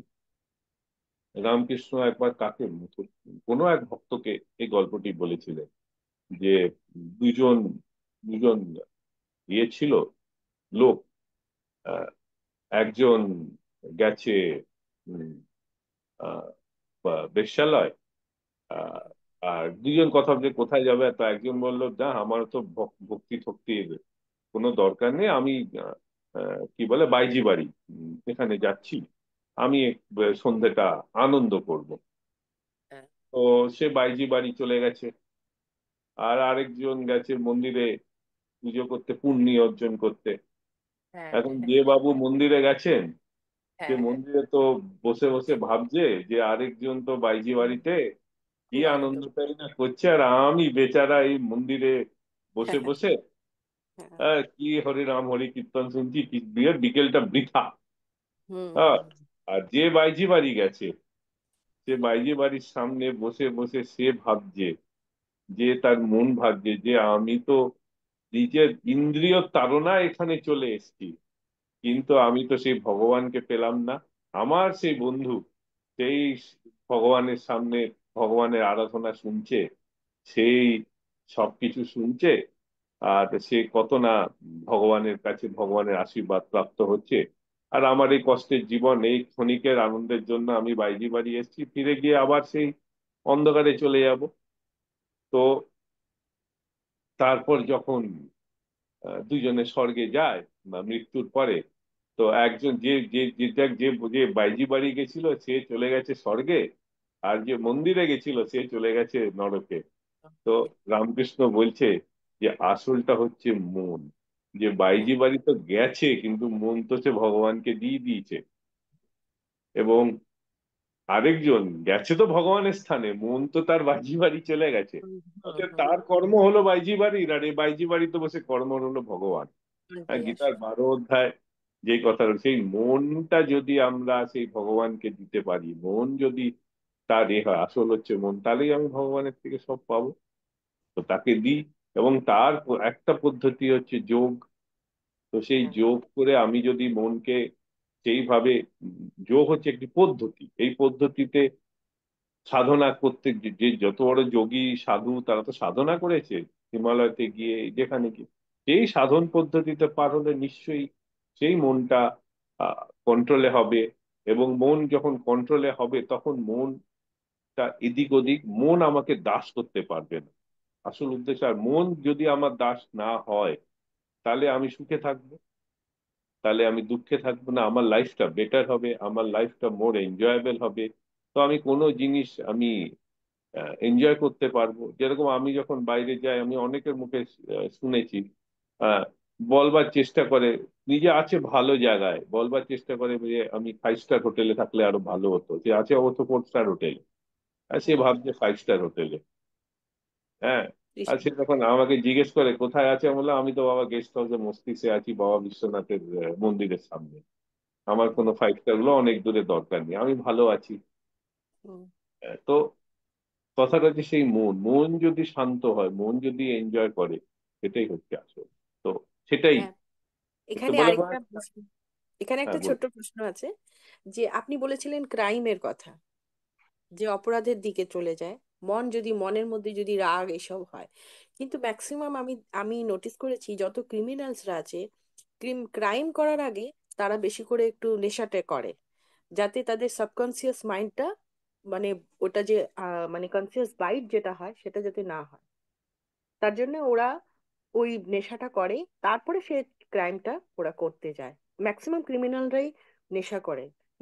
নেশাটা করলে পরে ওরা ক্রাইমটা আরো মানে মানে কমপ্লিট করে নিতে পারে। ওদের তখন আর মন থেকে কোনো মানে বাধা আসে না, যেটা আমার করা উচিত না, এটা করলে আমার পাপ, কিংবা আমি এটা কেন করছি, এই এইটা কথাটা। যেটা, এটা যেটা আছে, সে যখন আমি যখন ডিসাইড করে ফেললাম, ক্রাইমের দুটো পার্ট হয়, একটা হচ্ছে ডিসিশন অফ দ্য ক্রাইম, আমি যদি ডিসাইড করে ফেললাম যে আমি রসগোল্লাটা চুরি করে খাবো, ক্রাইমটা কিন্তু সেখানে হয়ে গেল। এবার প্রবলেম হচ্ছে আমার চুরি করার সময় আমি ঠিকভাবে চুরি করতে পারবো কিনা, সেটা হচ্ছে সেকেন্ড পার্ট। আমার যদি কাউকে অনিষ্ট করার থাকে, আমার যদি কাউকে খুন করার থাকে, বা যা খুশি যে কোনো ক্রাইম, খুনের সময়টা আমার মন যাতে ঘুরে না যায়। কারণ আমার ডিসিশনটা যখন হয়ে গেছে, ক্রাইমটা তো হয়ে গেল, মন তো ডিসাইড করে নিচ্ছে আমাকে খুন করব। সেকেন্ড পার্টটা হচ্ছে খুনের সময় সময় আমার মনটা যাতে নড়ে না যায়, বা আমি খুনটা ঠিক মতন করতে পারি। তখন সে কি করছে, মনকে জোর করে চেপে দেওয়া হচ্ছে। মনকে জোর করে চেপে দেওয়ার কি হলো, ইনটক্সিকেশন। এই ইনটক্সিকেশন করে ক্ষণিকের জন্য মনকে চেপে সে ক্রাইমটাকে করলো। ইনটক্সিকেশন করে ক্ষণিকের জন্য সে কি, সে ক্রাইমের কি আছে, সে নিজের কষ্টটা চেপে দিল। এবং অনেকে মদ খেয়ে কি, অনেক খুব খুব লোক কষ্টে থাকে, তারা মদ খেয়ে ওই ক্ষণিকের জন্য ক্রাইম ড্রাগ থেকে একটা ফিল গুড করার চেষ্টা করে। তার কারণ হচ্ছে, যখন সে ক্রাইম করতে যাচ্ছে তার মনের দুটো পার্ট আছে। একটা পার্ট বলছে তুমি অন্যায় করছো, একটা পার্ট বলছে আমি অন্যায় করছি না। এই দুটো পার্টের দ্বন্দ্ব কিন্তু হয়, আমাদের মধ্যেও হয়। যখন আমরা, সবাই তো, আমরা তো খুনি নই, বা যখন আমরা কোনো কাউকে সম্বন্ধে খারাপ ভাবছি, বা ছোটখাটো কিছু কাউকে একটু কিছু অনিষ্ট করতে যাচ্ছি, বা কোনো কিছু মানে কত রকমই তো কত কিছু হয়, তার হুম, ক্ষতির কথা ভাবছি, তখন কিন্তু আমাদের একটা পার্ট বলে মনে যে এর ক্ষতি করে কি হবে, কিন্তু আরেকটা পার্ট তাকে ওভারকাম করে। আর যখন সে ক্ষতিটা করে বা যে করতে যাচ্ছে, তখন ওই আরেকটা পার্ট যাতে চারা দিয়ে তাকে বন্ধ না করায়, তাকে আমি কি করলাম, ইনটক্সিকেট করে শান্ত করে দিলাম। করে দিয়ে ক্রাইম করে চলে এলাম। অনেক লোক ক্রাইম করে ফেরার পরে তার অনুশোচনা হয়। কেন হয়? সেই পার্টটা, ক্রাইমটা তো করে এলো, ক্রাইম তো হয়ে গেল, অনুশোচনাটা কেন হয়? তখন যে আরেকটা পার্ট আছে মনে, সে তখন জেগে ওঠে। তার যখন জেগে ওঠে তখন তার অনুশোচনা, কিন্তু ক্রাইমটা তো হয়ে গেছে। তো এই আর কি। তো মদ্যপানটা হচ্ছে এটা বা সাময়িকভাবে মনকে একটা কি বলবো, ফোর্সফুলি স্টপ করে দেওয়া কিছুক্ষণের জন্য, সাথে কন্ট্রোল হয় না। কিন্তু যোগের দ্বারা মনকে কন্ট্রোল করায়, মানে মানে আপনি আপ, মানে ওই মনের চিন্তাটাই আসবে না। এটা হচ্ছে যখন মন কন্ট্রোল হলো, সেই চিন্তাটা আসবে না, তাকে ক্ষতি করার কথা ভাববে না। কোনো যোগী কারো ক্ষতি করার কথা ভাবে না। কোনো যোগীকে কেউ যদি আঘাত করে বা কিছু করে, সে কখনো তার ক্ষতি করার কথা ভাবে না, তার মন থেকে ওই ভাবনাগুলো চলে যায়। সে তখন বলবে যে হ্যাঁ, এটা আমার প্রারব্ধ ছিল, তো ঠিক আছে, হয়ে গেল। কিন্তু কোন যোগী তাকে ক্ষতি করবে না। কিন্তু এটাও সত্যি যে যোগীকে কিন্তু, সিদ্ধ যোগী কিন্তু কেউ ক্ষতি করতেও পারে না। তো মানে দুটো সাইডই ট্রু, মানে সে তখন তাকে সারেন্ডার করে দিয়েছে। রামকৃষ্ণ তো যোগী ছিলেন, হুম, উনি ইয়ে ছিলেন, তাকে তো কত লোক অনিষ্ট করতে এসছে, বামাখ্যাপাকে কত লোকে অনিষ্ট করতে এসছে, কেউ পেরেছে? কেউ পারেনি। এবং রামকৃষ্ণের জীবদ্দশায় যখন সে দক্ষিণেশ্বরে গেল, কত লোক তাকে কত রকম অনিষ্ট করতে চেয়েছে, কি না করেছে ওকে, ওর রামকৃষ্ণর পিছনে। কিন্তু হ্যাঁ রামকৃষ্ণ একদম। তো কাউকে, রামকৃষ্ণ দেব তো কাউকে ক্ষতি করেননি। না, উম, তাদের কিন্তু প্রতি ভক্তই করেছে। একবার তো তারা কালীঘাটে যে ওনাকে পিঠে লাথি মেরেছিল, তো কালীঘাট মন্দিরে পূজারী। তো তার মা, তার মা আহ, উম, আহ, তার মা তাকে করেছে মা ভবতারিণী। আমরা যদি বামা খ্যাপা দেখি, তাকেও সেম জিনিস ছিল। তার বড় মা তাকে দেখেছে, কে করতে পারলো? বাবা কাপড় কেউ সরাতে পেরেছে তারাপীঠ থেকে? কেউ পারেইনি। কত লোক তো এসে চেষ্টা করেছে। তো সেই রূপ, যখন সাধনার ফলে মনটা সেই স্তরে, চেতনার সেই স্তরটা যখন পৌঁছে যায়, তখন আর মনের ইচ্ছেটা হয় না। তো সেটাই হচ্ছে ব্রাহ্মী স্থিতি। মানে কি, সেই গীতাতেই আহ, আহ, মানে সেই স্থিতিটা বলা আছে। যে স্থিতিতে বলা আছে যে সুখে, যে সুখে প্লাবিত হবে না, সে দুঃখে দুঃখিত হবে না, সেই সমান অবস্থাকে বলা হয়, এটা স্থিতপ্রজ্ঞ। দ্বিতীয় অধ্যায়। সেই সমান অবস্থাকে বলা হয় ব্রাহ্মী স্থিতি বা তুরীয় অবস্থা। স্থিতপ্রজ্ঞ, স্থিতপ্রজ্ঞ। হ্যাঁ, তাকে বলা হয় ক্ষিতপ্রজ্ঞ, তাকে বলা হয় ব্রাহ্মী স্থিতি, তাকে বলা হয় তুরীয় অবস্থা। এবং সেই হ্যাঁ, স্থিতিতে আসবে কি করে? আমরা তো এখন কেউ ব্রাহ্মী স্থিতিতে নেই। তার ওটা জন্য ভরসা থাকতে হবে। তার জন্য এই যে আছে, এই ক্রিয়াযোগ সাধনা, যোগ সাধনা বা মন্ত্র সাধনা, যে যেরকম সাধনা করছে এই সাধনা। এবং যেহেতু আমরা যোগ সাধনার চ্যাপ্টারটা শেষ করলাম, তো আমি তাই ক্রিয়াযোগ সাধনার পরিপ্রেক্ষিতেই বলছি। তার জন্য সেই স্টেজে একটা পদ্ধতি হচ্ছে ক্রিয়াযোগ। এবং এই পদ্ধতিতে কেউ সাধনা করলে সে ওই স্টেটে পৌঁছে যাবে। এটাই হচ্ছে তার। আর কারো কোনো প্রশ্ন আছে? হ্যাঁ, একটা প্রশ্ন ছিল, না কিছু বলার ছিল? হ্যাঁ আঙ্কেল বলুন। হ্যাঁ আঙ্কেল, আমার একটা বলার ছিল। ফার্স্ট অফ অল, বিশ্বনাথ আঙ্কেলকে, রাজেন্দ্র আঙ্কেলকে, সুচিত্রা পাল আন্টি, নবনীতা পোদ্দার আন্টি, নন্দিতা সরকার আন্টি, স্বপ্না দেবনাথ আন্টি, যারা যারা এখানে জুড়ে ছিলেন তাদের সবাইকে অসংখ্য অসংখ্য ধন্যবাদ। গুরুজির তো অশেষ কৃপা না থাকলে এটা হয় না, ফার্স্ট অফ অল এটাই। তারপরে একটা জিনিস বলতে চাই যে যে কটা অধ্যায় আমরা পড়েছি আর যে কটা সেশন হয়েছে সব কটাই আই উড সে একটা সৎসঙ্গই হয়েছে। 31st রাজেন্দ্র আঙ্কেল একটু ভালো করে আপনি বলতে পারবেন, 31 অক্টোবরে যে সেশনটা ছিল, how it turned out to B A সৎসঙ্গ। কোনটা বলছেন? 31 অক্টোবর, এটা আনন্দময়ী মায়ের সেশন যেটা পড়া হয়েছিল। হ্যাঁ হ্যাঁ হ্যাঁ হ্যাঁ, হ্যাঁ, ওটাতে কি মানে একবার বলুন, আমি ঠিক ইয়েটা আমি কনটেক্সট। বলছি যে প্রত্যেকটা অধ্যায়ে যেগুলো গুরুজি আমাদেরকে হাত ধরে ধরে এগিয়ে নিয়ে গেছেন, হ্যাঁ প্রত্যেকটা অধ্যায়ে একটা করে সৎসঙ্গ। একদম। হ্যাঁ, সেটা কালী পুজো ছিল সেদিন। হ্যাঁ, ইন্দিরা এক্স্যাক্টলি। গান্ধী ডেস্টিনেশন ছিল। আর কোইন্সিডেন্স তো না, সেনকে গুরুজি ডিভাইন প্ল্যানিংই ওটা, যে আমরা আনন্দময়ী মায়ের বিষয়ে সেনকে জানলাম। একদম। তো মা তো স্বয়ং কালী অন্নপূর্ণা ছিলেন। হুম, তো আহ, নিশ্চয়ই। হ্যাঁ ওইটাতে সেদিনটা ছিল সেনগুপ্ত আঙ্কেল আমাদের মনে করিয়ে দিয়েছিলেন যে সে ইন্দিরা গান্ধী আহ, মানে আনন্দময়ী মায়ের অত্যন্ত কাছের শিষ্যা ছিলেন, একজন অনুরাগী ছিলেন। এবং সেই দিনটা ছিল ইন্দিরা গান্ধীর সেই মানে মর্মান্তিক দিনটাও ছিল আর কি। তো সবকিছুই কিছুই তো কোইন্সিডেন্স নয়, নিশ্চয়ই। হুম। আরেকটা জিনিস বলতে চাই সেনগুপ্ত আঙ্কেল, আপনি শেষ করার আগে আপনি গুরুমন্ত্র নিশ্চয়ই বলবেন। যে আজকে আহ, যে ভজন সঙ্গীত গুলো চয়ন করা হয়েছিল গুরুজির কৃপাতে, তাতেও গুরুজির ইচ্ছা প্রতিফলিত হয়েছে। প্রথম যে ভজনটা চয়ন করা হয়েছিল সেটা যোগানন্দ সৎসঙ্গেরই একটা মানে প্রার্থনা সঙ্গীত, প্রার্থনা গীত হয়েছিল। তারপরে আরেকটা যেটা নেওয়া হয়েছে সেই মহাত্মা গান্ধী যেটাকে খুব ভালো করে পছন্দ করতেন, বৈষ্ণব জনচিত। এবং তারপরে সেই সেই শ্লোক দিয়ে আপনার কি বলে পূর্ণাৎ পূর্ণবিদং, সেই শ্লোক দিয়ে তারপরে শিব হোম শিব হোম, এবং তারপরে যথারীতি গুরুবাণীর শপথটা দিয়ে আজকের যে ভজন মণ্ডলীটা চয়ন হয়েছে, এতেও গুরু কৃপারই প্রতিফলন আমরা দেখতে পাই। তো সবকিছুই গুরুজির কৃপাতেই হয়েছে, কিছুই কোইন্সিডেন্স নয়। এক্স্যাক্টলি আঙ্কেল, এটা আমিও একটু বলতে চাই।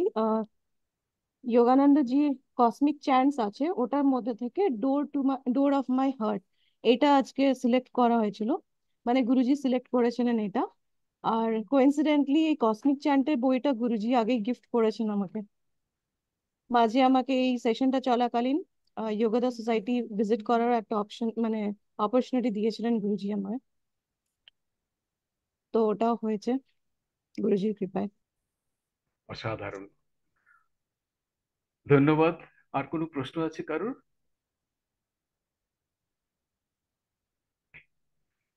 তাহলে সেনগুপ্ত আঙ্কেল আপনি গুরু মন্ত্র উচ্চারণ করবেন।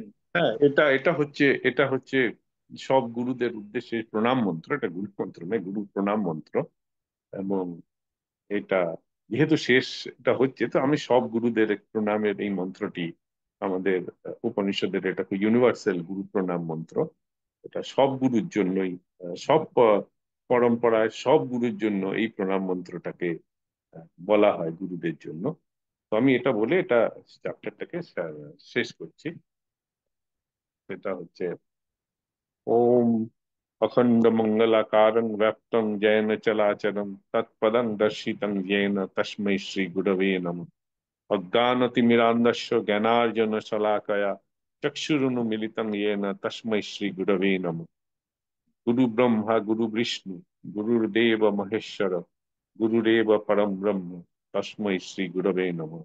ওম শান্তি, ওম শান্তি, ওম শান্তি। ওম গুরুদেব, আমাকে অজ্ঞান থেকে জ্ঞানের রাস্তা দেখাও, আমাকে সেই রাস্তায় নিয়ে যাও যেখানে আমি জ্ঞান লাভ করতে পারি।